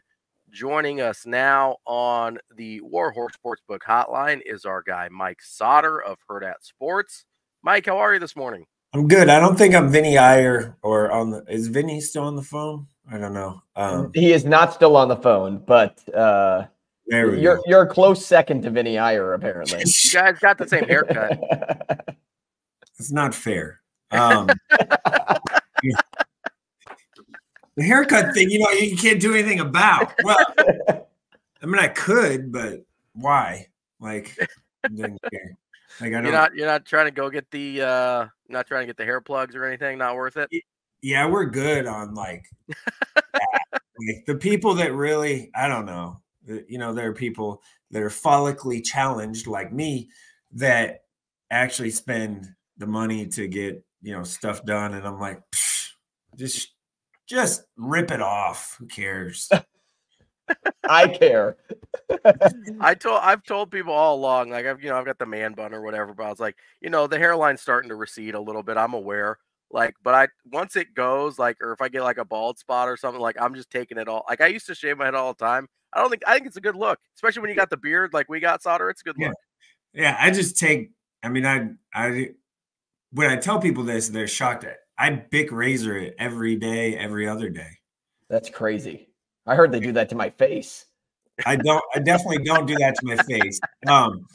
But I just Sautter, I gotta say, you are like somebody that looks good bald. Like I can't imagine me without hair. Like I can't imagine me looking good without hair. I said that when I was, about 20 years ago too, when I was even. It's the beard helps a lot. It's hard to go like full naked face. But I can't grow a beard. Like this is the problem. So you need to make sure you invest in the hair if it starts to go. Because you look like you're 12, Andrew. Yeah, something like that. He is at least twice that old. How at least. Sautter, before we get into basketball, our senior basketball analyst here at Hurrdat Sports. That is a title that he picked out himself. I wanted to ask, the true shock on his face when you said it. I wanted to ask you, the Patriots named a head coach just 24 hours after. Who cares? What do you think of Hurrdat Mayo? What do you think about your division rival? Sure. I mean, Mayo was always going to kind of probably be the guy, I guess, or Vrabel, Mayo. But, I mean, I think this has been something that's been in the works for a long time. And it is awesome to see what is going to happen with the New England Patriots. I am so excited about seeing what happens with the Patriots and just how they're going to get back to relevancy. Yeah, no. Hey, welcome back to the doldrums that you used to be before Belichick got in there. And yeah. So as you can see, I'm a New York Jets fan. It's blurry because of my camera, but yeah, Jets fan. What'd you say? I said, how does it feel to be a Jets fan? Feels good now. Now that you got the Tom Deflator and Belichick out of the way, we're good. All right, well, we better move on to something else before Sasha kicks Someone's you out gonna of get the fired. here. I have a feeling. Let's start with Nebraska basketball because we haven't talked to you since that Purdue game. I know you were there, and you had a pretty cool moment with Coach Rule about before his famous court storming. Why don't you tell that story real quick? Yeah, it was halftime and you could feel that it was gonna happen, right? Like at no point, I don't think. Well, okay, I take that back. Middle of the second half, or when Purdue made that little run at the beginning of the second half. Wow, I don't know what just happened with the thumbs up thing. When Purdue made the run in the middle of the second half, that was about the only time in the game that you thought, oh, crap, like they might lose this game. But in the first half, even after that last 340 run or whatever that was, there was virtually no shot that they were going to lose that game. So I walked down, I got my bottle of water and soda that I always do at halftime, just kind of what I do, and walked in front of Coach Rule and I said, hey, I leaned into him. And like quiet, I go, hey, they're gonna do this, and are you storming the court? And he said, Mike, I'm gonna be the first blank on there when it happens. So yeah, he wasn't the first though. He didn't beat out some of those students. Yeah, he had his kid and stuff like that. He's a little older now. He got there as fast as he could. Are you saying that kids hold you back, Mike? Is that what you're saying? Hey, no comment. Coffee mug today. Oh, that's a cute mug. And then I got it for Father's Day. It says, Dad, you rock or something. Most people get best dad ever. You get Dad, you rock. I'm definitely not the best dad ever. I'm comfortable with that. That's okay. But no, I mean, it got a little dicey in there. Like I went out there, right, just so we could have some, video of the court storm thing. Mm-hmm. And it got, at one point I was like, yeah, I got to back out of this thing. Like I was like, I'm far enough in here. I got to go. I got to, get ready for the actual real work stuff to do. So no, it was fun. I mean, I never have been a part of or seen in a court storm, a field storm, or whatever you want to call it. So I've never even seen that in person. Right. So it was kind of fun to see, I guess. And I have the box score. I should probably keep it, right? Hang it up. Yeah, well, I mean, listen, it's historic. It might be the best win in program history. It has my notes on there too at the bottom, though. So, like, when I do my final thoughts thing, I always write them on the bottom of I should probably keep it. Yeah. Now, Sautter, you had mentioned you whispered into Coach Rule's ear, like, "Hey, they're going to do this." It wasn't a sweet nothing, so don't. My question, though, is: was there ever a time in that game where you started to feel like they weren't going to do it? Yeah, just when at the beginning, sort of the second half, when Purdue made that run, kind of to what it was. They cut it to what? 51-50 was. Yeah. But it still just wasn't, the momentum in the building was not. I will say this though, when Purdue cut that, the fans were just booing the refs hard, and I was like, yeah, this isn't what the team needs you to do right now. They need you to encourage them and, boo the team and not the refs and the calls that you don't disagree with. So the vibe of the building kind of just flipped on its head, and I was a little like, yeah, this isn't like, they need some energy here, not the energy kind of sucked out of it for a minute, but then they got it right back. So I've said this before about Nebraska earlier this year, and Rink Mast, he's probably not their best player, but he is absolutely their most important player on the team. There's no question. And tonight is very interesting when they play Iowa tonight, as we all know, I think. So Cricky and Mast were two, Valpo, Bradley guys that the Big Ten teams like Nebraska and Iowa, both of those schools recruited both of them. So it's kind of like, Mast took a visit to Iowa. So from my understanding, Iowa chose not Rink Mast. Just going to throw that out there. Iowa chose poorly, is what you're telling me. I didn't say that. That'll be real interesting because, just watching Iowa and him, obviously we saw how much success he had against Creighton. And it was mid-post and elbow, hidden from the pin and stuff like that. So, is he capable? My thought is he capable of making a pass good enough to the front of the rim from the high post or the elbow or free throw line extended type stuff, that instead of hitting that shot? Because what they will do is, Rink can guard him out there, no problem. Josiah can guard him. Juwan Gary can guard him. So they do the switches, and he's not overly tall, long. So if Bryce Williams gets switched on him, I don't think that's really a problem. Just at the high post type stuff, because he's definitely not blown by anybody. So it's a good matchup, I think, for Nebraska from an athletic standpoint, which you can't say that about most games. Just athleticism, it's kind of pretty. I think you give a little bit of an advantage to Nebraska. It's just, turn the page and move on to they got to find a way to win this game tonight. I think you got to get one on the road, and it's a winnable game. The matchups are pretty good. Iowa obviously scores the daylights out of the ball. They can score. But if Nebraska comes out with that same defensive energy that they had on Tuesday against Purdue, they're not losing a lot of games at all. They were totally opposite of Wisconsin, total opposite of what the effort was in Madison. So the offense has been there the last couple games. Even in Madison, they were there. It was there.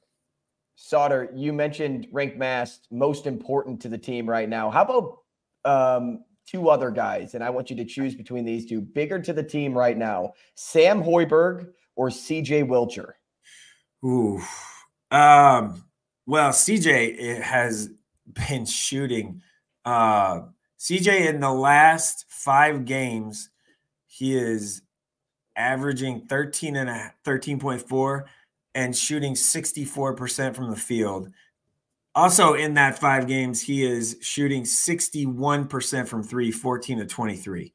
So you probably got to go with him right now. But Hoiberg's defense and his scrappiness is not something to be overlooked either. Yeah, Sam brings a different those two guys off the bench complement each other, I think, pretty well. Sam's just defensive energy. He's like the defensive stopper, the cut stopper in the middle rounds, right? Like you bring him in to cut the head off the snake for 3, 4, 5 minutes, and then you set him back down, right? Like you bring him in to be that defensive stopper and do stuff. He was phenomenal. Had 2 pick sixes against Purdue, so he's good.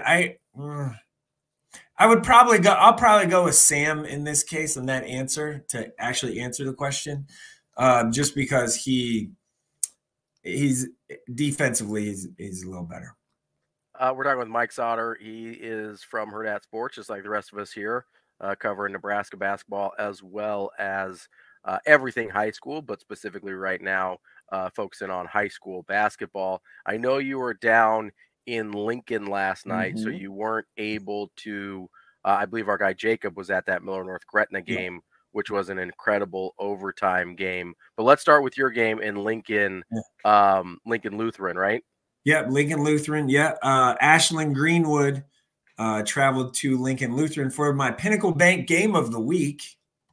So that is why I went to that game, and I only picked Thursday games this week. I guess that looks like it was smart. I didn't do it for the snow reason, but anyway, yeah, Lincoln Lutheran has a difficult schedule, really difficult schedule. Wahoo, Norris, Wahoo, Norris, Ashland.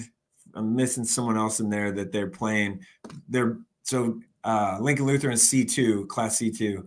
Ashland Greenwood is the 2-time state champion now in C1. Norris is Class B. Wahoo is C1 school. So they've really challenged themselves. But last night they had more effort, energy. It felt like Ashland Greenwood kind of didn't want to be there, or thought they would just roll in C2 school. We're gonna just beat them. They weren't there for some reason. And props to Lincoln Lutheran though. That's a big win for them. They've remained number 2, 3 kind of all year in our Class C2 coaches poll that I do every Sunday night. So they have a really good team and really balanced. They had 4 guys in double figures to win that game. So Coach Bowens has done a really nice job there in a couple of years to kind of build the program to be really competitive at this point. So it was good. Ashland Greenwood will be fine. Like they've won 2 state titles in a row for a reason, and they're extremely well coached. It's just probably a nice little learning lesson. No one was going to go undefeated probably. So, a nice probably learning lesson for them to actually be ready. And they moved the game up yesterday in time, all that stuff. So it was fine. But the Miller North game was good. And then we had another guy out at Pius Southeast, which Lincoln Pius X handed Southeast their first loss in 7 games. So Southeast had been playing really, really, really well. And that was a rematch of the HAC tournament championship. So Sautter, I want to ask you about Miller North here. Obviously, I know Jacob was at the Miller North Gretna game, overtime game that the Mustangs were able to prevail in that one. But how do you how do you react to how they've bounced back after kind of getting smacked? I think it was by Central, right? And they got smacked. Not right? kinda. Yeah, don't put the kinda. They got Central smacked them pretty bad. It's a super veteran team, so I knew that they were going to be fine. Like and Gretna, Miller North, no one is separated that much, right? This is something we said at the beginning of the year in high school basketball and on the boys' side, especially in A. There's like every team can beat everybody on any night of one of 6 teams, 7 teams, I think we said. Now that number is maybe shrinking a little bit to maybe 1, 2, 3, 4 teams in that realm, maybe 5. But Bellevue West right now is playing the most complete. They have the most complete roster. So I think that is something that to keep an eye on. Just they have the 2 bigs, but Miller North they're fine. Like they have 4 of their 5 starters started last year. And frankly, if you look at the 5th starter from last year, he was probably the 5th of the 5. So they're fine. It's just how much bench production can they get? And the guy Grant Urbanic has played really well for them to start the year. I guess we're now kind of it's middle of January, so we got a month and a half left. So we're probably past the start of the season, but he's played really well. Neil Mosser's ability to pass the ball, and Derek Rollins. Derek Rollins is a guy that probably, I feel like he gets a lot of attention, but he's still underappreciated, which is pretty odd, I guess. He's just a little undersized for, to be a post, but he has to play the post in Nebraska, but he's fine. Miller North will be fine. Gretna will be fine. Gretna's got to find a half of a sixth guy, right? Like they need just somebody else to do something for 5 minutes a game to give their 5 senior starters a rest. And those 5 senior starters have obviously gone through a lot, not just this year. I'm saying they've been through the wars, right? So I think they'll be fine. Sautter, I was last night a story came across my feed. Back when I worked in Sioux City, South Sioux City, girls basketball was always a huge piece of history. And so Kelly Flynn's name they did, one of the news stations up there did a story on him. And then, I'm looking at the girls basketball ranking, South Sioux City 10th right now in Class B. But, it seems like that program could be getting, I don't want to say close to where they were, because that was just insane what they did when they won 10 titles in 11 years. But what do you remember most about Kelly Flynn's tenure? Because when I was watching that, I'm all I ever got to see or really hear about were the stories. I never actually got to see it in person. Well, they have some of the best. Robinette was one of the best players ever, probably she's in the, when you talk about Mount Rushmore conversations. So the fact that he went to Fremont and won 2-3 years ago is something, right? He's one of the nicest guys ever. But they had that place rocking. I think they're retiring or doing something special for him up in South Sioux. I think the word you look for is relevance. They're back to being. Thank you. That's decent, that's it. Decently relevant in Class B, but right now it's 2 teams in Class B, and it's only 2 teams, and it doesn't really matter who else, because it's Scott and Elkhorn North in girls Class B. But everyone else is playing for 3rd. I think that's very clear, and I feel like everyone is playing for. I think Scott's still playing for 2nd in that conversation, but. Yeah, South Sioux's good. The dome there, you ever been, if anyone? Oh, yeah, the mini dome. Yeah, the mini dome is interesting. It's not huge. That's why it's mini. Yeah, but it's not an actual dome. It just has the curvature, Right. So, it can get tight and loud in there, and it used to be really, really loud in there when guys like Mike Gazelle played there. That was fun. He had some battles against teams like Gretna and Ralston and stuff back in the day. But Kelly is a great guy. He's super, one of the nicest guys. But he is also not. He wasn't afraid to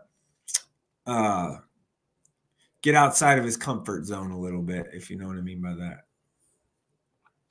Mike, before we let you go here, just a couple minutes left. I know that you're a big wrestling guy as well. Are you going to be able to check out the Nebraska-Iowa wrestling match, not just the basketball game tonight? But I'm going. All right, well, I think I'm going. What do you expect from Nash against kind of leveling up the competition a little bit here?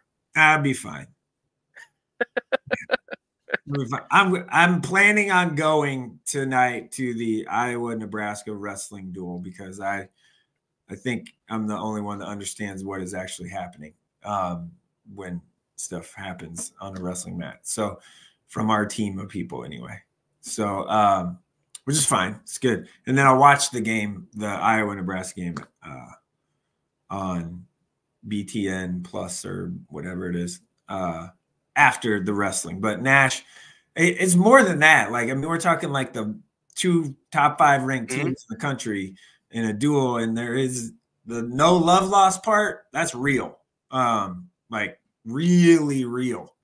So yeah, it should be fun.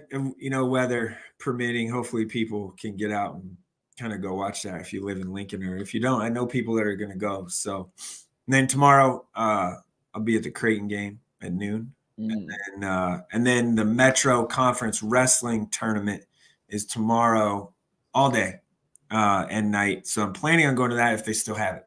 So tomorrow, night, the finals are set for 7:30 at Bellevue East. That is our busy friend Mike Sautter all over the place this weekend. Mike, we appreciate your time as always. We will catch up with you hopefully in person next week, assuming that the weather doesn't try and kill us all again. Meh. All right, fair enough. All right, sounds good. See you, man. Coming up next, War Horse Sportsbook Sports Cleanup. We've got a question we've been asking each other all week. Haven't been able to get it on the air yet. We're going to do that next year on Hurrdat Sports Radio. Welcome back to Hurrdat Sports Radio here on AM 590, ESPN Omaha, ESPN Tri-Cities, as well as KFOR in Lincoln for this hour number 3. I'm Ravi Lulla. Andrew Rogers here with me. Sasha Durkin doing the Lord's work back at the Hurrdat Sports Bar and Grill because the rest of us were too soft to brave the weather, and we appreciate her immensely for getting us on the air today. It is time for, our War Horse Sportsbook Sports Cleanup. And usually we catch up on stories we missed, but I want to catch up on a topic that we missed earlier this week that we've been kind of thinking about, mulling around, throwing back and forth a little bit. But before we get to that, I do want to remind our friends here about the War Horse Sportsbook Festival of Games. The prop card challenge can win you $100,000 for the big game, the Professional Football Championship on February 11th. That's the day before my half birthday. No big deal. I don't expect you to get anything, although it is a Monday. We'll have a show. I'm saying. Anyway, with the Festival of Games, that $100,000 would be a nice prize for my half birthday there, but yeah, if I win that, you're not getting it. I mean, just a little taste, I'll take you to your favorite restaurant. How about that? Hey, that'll work. You're going to my favorite restaurant this weekend. Yeah, this weekend. No free plugs.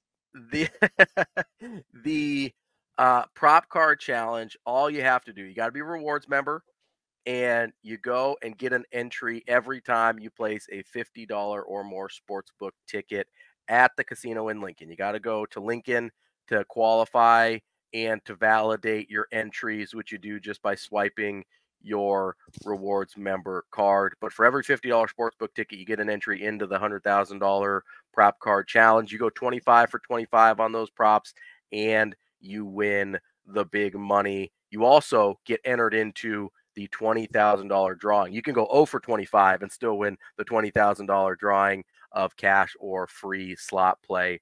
That is what we're all about here with the War Horse Festival of Games. So make sure you've got until February 1st to get qualified for your entries, and then the props will come out on February 5th for you to pick and try and win big. So on this War Horse Sports Cleanup, before we get to that, I want to shout out our friend Steven Young here in the chat. Not Steve Young, the great lefty QB from the 49ers for BYU. And lefty QBs can play football. Yeah, lefty QBs are people too, just like kickers. But Steven Young telling us that in Minot, North Dakota, it is currently -10 with blowing snow. So if you're feeling bad about living in Nebraska, just remember you could always live in North Dakota. Minot, North Dakota, by the way, I believe the hometown of actor Josh Duhamel from the Transformers franchise. From the transfer portal? Yeah, from the transfer portal. Well, he did play quarterback, I believe, at a Division II school and was pretty good. So, there's our little sports connection there to Minot, North Dakota. You know what? It's 70 degrees where I'm at right now. So, yeah, it's probably a little chillier than that. Actually, it's probably like 70 in my basement. I got the little heater going, but yeah, I got the fireplace going. I got the heater on. I'm good. I'm good to go. I got a blanket on. No joke. I feel like I'm working in TV again, where I don't have to present myself like from a certain like half of my body up. So I am wearing PJ pants, and I'm proud of it. It's good to know a little behind the scenes there. We appreciate it. But to get to our Warhorse Sportsbook sports cleanup, the question that we've kind of been kicking around all week as Nebraska's continued to hit in the transfer portal with positions of need and fill in some of the gaps on the roster and you brought this up to me, was how fast can Nebraska get to the place that Washington got to? And that is, I took that in the sense of, and you can tell me if this is how you meant it or not. I took that in the sense of becoming a team that, I don't know if necessarily you mean make the national championship game, but becoming a nationally relevant team in terms of the college football playoff. Now, that's about to get easier with the 12-team playoff expansion. But so to me, that's how I took it. How fast can Nebraska get to, because if you're in like the top 18 to 20, you're kind of in that conversation now, right? So how fast can Nebraska get to that point where they're knocking on the door? Is that how you meant it? I actually meant it on how fast they can get to the national championship game. Okay. And the reason for that was, I mean, you look back at the last 20 teams, okay, that were in the national championship game. 15 of the 20 since the college football playoff began were top 10 in recruiting. Now, I'm not saying that that's a must-have, but that's a pretty high stat. Certainly helps. Helps. To get to the national title game. But 3 of the last 4 were outside of the top 10. So TCU and Washington twice. And, because we're just talking about, TCU, Washington. Oh, and Clemson at one point was like 11. Okay. With the late teams, but still they were borderline. So maybe it's closer to half. But it's showing you that because of the parity that we're seeing across of college football, that you don't have to be a top-ranked team in order to get somewhere. And that's where I think it leads into your point of when can they get back to national relevance so that it's easier with the 12-team playoff. And if you really take a peek at Michigan, if you take a peek at Washington, their recruiting rankings are 15 and 36 in 2024. It's not crazy. And Nebraska's not far off. No, Nebraska out-recruited Washington last year. And add in a 5-star this year. Michigan doesn't have a 5-star on their roster coming into this class. They may have more 4-stars than Nebraska, but they don't have a 5-star. So moral of the story is you don't have to be a top 5 team like Georgia, Bama, Texas, Miami, Ohio State to be competing for national championships. Sometimes it's just about development. And the good thing about Nebraska is that is number 1 on their priority list is to develop guys so that they can turn out to be skill options like we saw at Washington this year, so that we can possibly see Dylan Raiola be just as good as what Michael Penix was this year. It may not be next year. It may not be 2 years from now. But I sure as heck wouldn't put it past Nebraska to be in a position to do something pretty special in 3 years' time. Yeah, so you're pretty close on time frame as to what I'm thinking about, because I do think Dylan Raiola I think within Dylan Raiola's career at Nebraska, you could be talking about, and listen, there's some things that have to go right, obviously, some development that has to go right, some recruits that have to develop, things like that, right? You're probably going to need Malachi Coleman to turn into what you probably need him to reach his ceiling, right? You probably need Jalen Lloyd to continue to develop. You're going to need those young defensive linemen to continue to develop from the promise that they showed as true freshmen, right? But I think they could make the 12-team playoff by 2025. So not this year, but next year. Dylan Raiola's sophomore season. And I think they have a chance to be in the 12-team playoff. I think they could. I would actually predict that they will be ranked next year in the top 25, but so not all the way where they need to be. But I think they will end up ranked next year. So that's a step in the right direction. And then by 2025, with Dylan Raiola as a true sophomore, I think Nebraska has a chance to make the 12-team playoff. Again, things have to go right. You have to hit on some guys. You're going to have to again, we talked about how precise they've been in the portal. They're going to have to continue to do that and be targeted and hit the guys they need to. But if the things go right, because let's be clear here, TCU and Washington, although I think more so TCU, that was a real lightning in a bottle situation there, right? But you have to have the guys in place to capture that lightning. Mm-hmm. Yeah, right? I mean, Quentin Johnston was a first-round wide receiver on the outside. Max Duggan was going for the Heisman that year. Yeah. Like, sometimes just the right people do the job. Yeah, you have to have the pieces in place. You have to have the materials there in order to catch that lightning, right? Because lightning strikes all the time. Not very many people catch it. TCU was able to catch it. I think to a lesser extent, because I don't think Washington's was as fluky as TCU's was. We saw TCU take a big step back this year.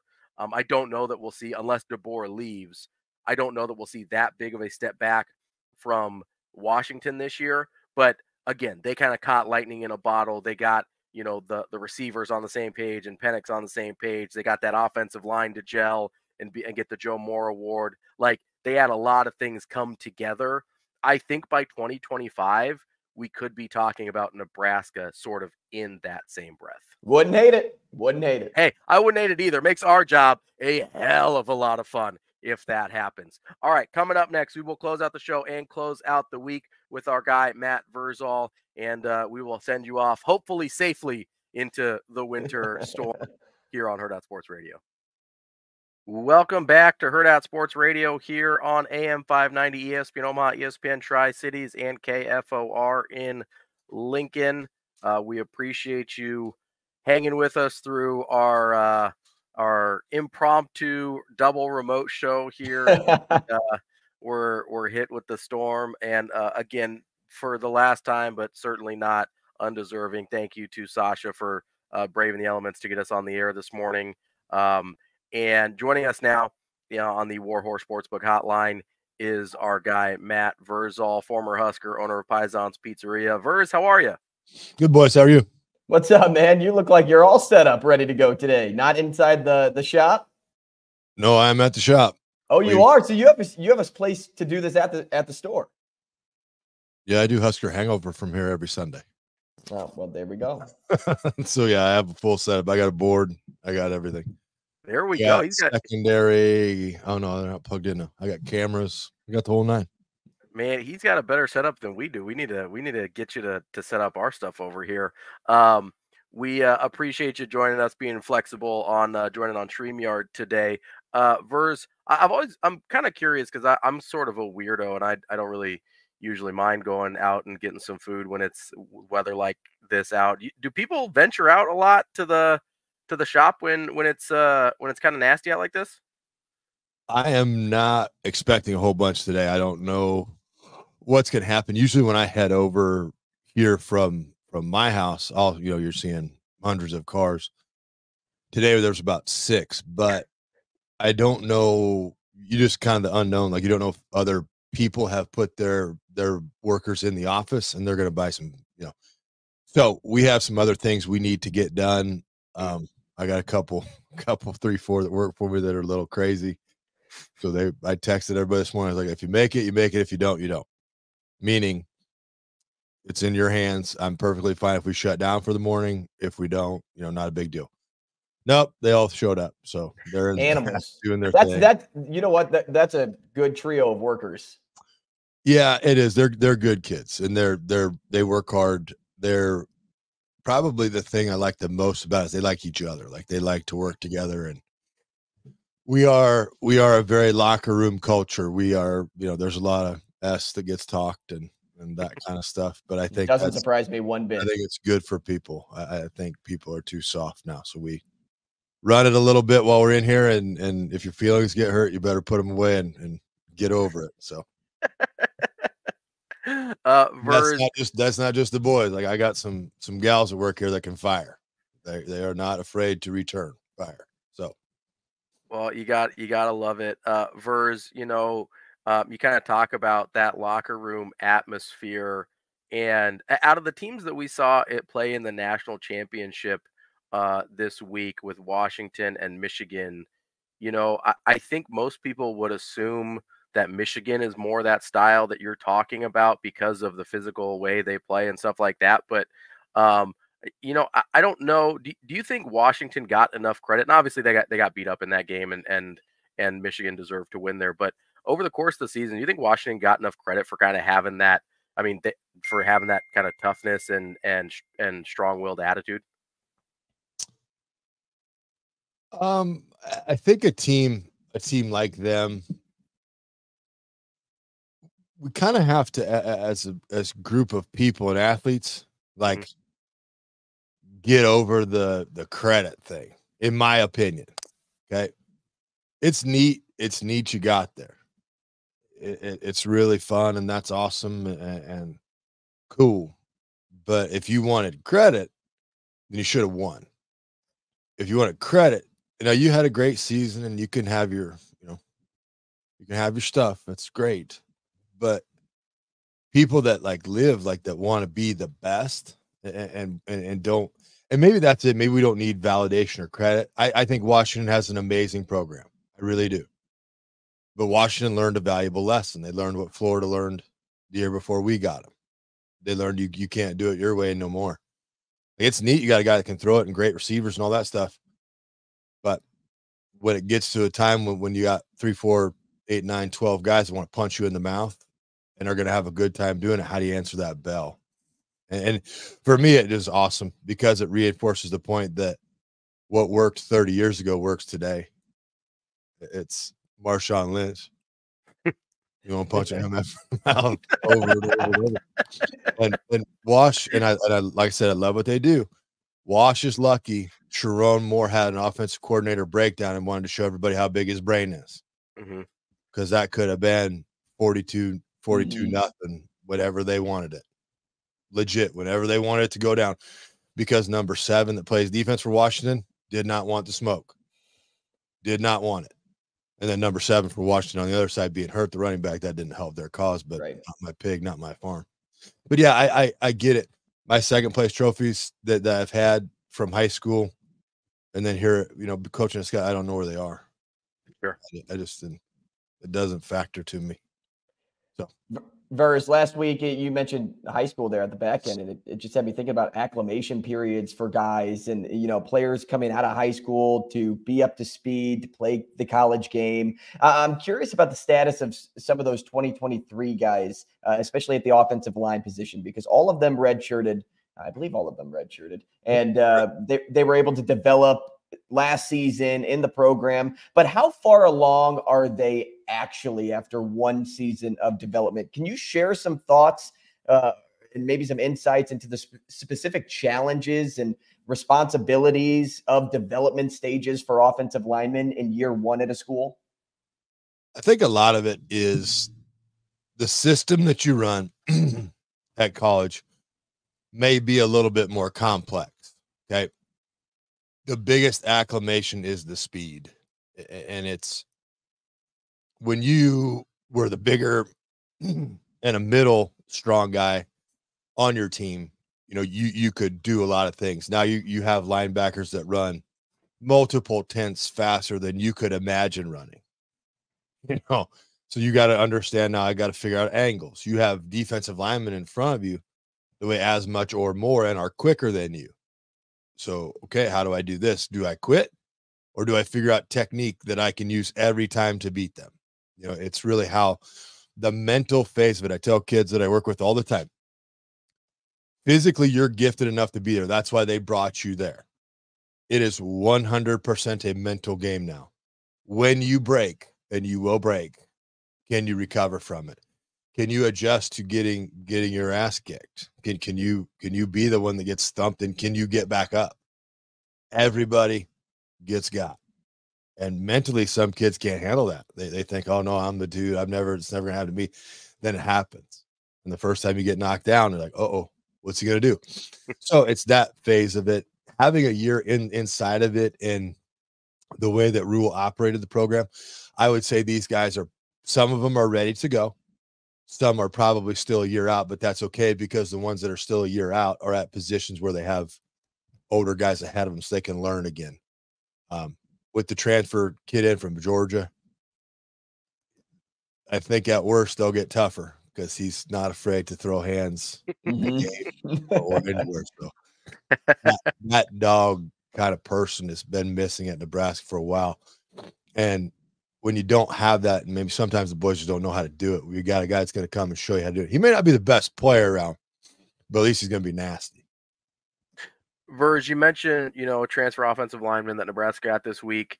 What are some of the challenges of, specifically on the offensive line, assimilating into a unit like that as a new guy, whether it's a transfer, whether it's some of these young guys trying to get playing time for the first time? Obviously, the cohesiveness of that unit is really important to the overall success. What are some of those challenges when you're coming in new like that? His biggest thing is going to be, hey, I've heard that this group isn't like the toughest around. So do I come in and do I alpha this whole situation and I take it over and they follow me, which is I think it's a good path. It's a dangerous path. But if you come in and you're respectful to the guys that have been there for a long time and you learn about it, right? And you say, hey, what's your culture? What do you do? What do you think you're missing? If they can't answer those questions, then you probably have some issues. But if they can, say, hey, okay, great. Here's how I see myself fitting into this. And being a mature guy, he's been around football for quite a while. So if you can do that, that coaching wise, player wise, hey, what do you do? Let me observe how you do things. And then let's work together and see how much I fit into this. Verz, real quick here before we got to get out, how quickly can you develop that trust on the offensive line? Because I know a lot of it is, okay, do you trust that the guy next to you is going to do what he's supposed to do so that you can do what you're supposed to do? How long does that take, or is it really dependent on the group? Can't really quantify it, but you can show if you come in and just work hard. Offensive line is a room of respect. Mm-hmm. We're awesome people. We're very funny. We're very good looking, but there he goes. We know what wins. And if you come in and you work or you exceed our work ethic, then it's not a big deal. Verz, we appreciate your time. We appreciate you joining us on video. You got. We may have to do video every week. I like seeing Verz's face. I'll say he talks about how good looking the offensive lineman is. We got to show the people. Most of the time on Fridays, boys, I'm throwing pizza. So I was like, we can hear you most of the time. I don't know if you're going to see that. Verz, we appreciate it as always. Have a good weekend, man. Yeah, boys, be good. See you, man. That's Matt Vrzal, and that's the show for the week. Again, thank you, Sasha, for getting us on the air and braving the elements, and thank you for all you for joining us. Hope you're safe out there, and have a great weekend. We'll see you on Monday on Hurrdat Sports Radio.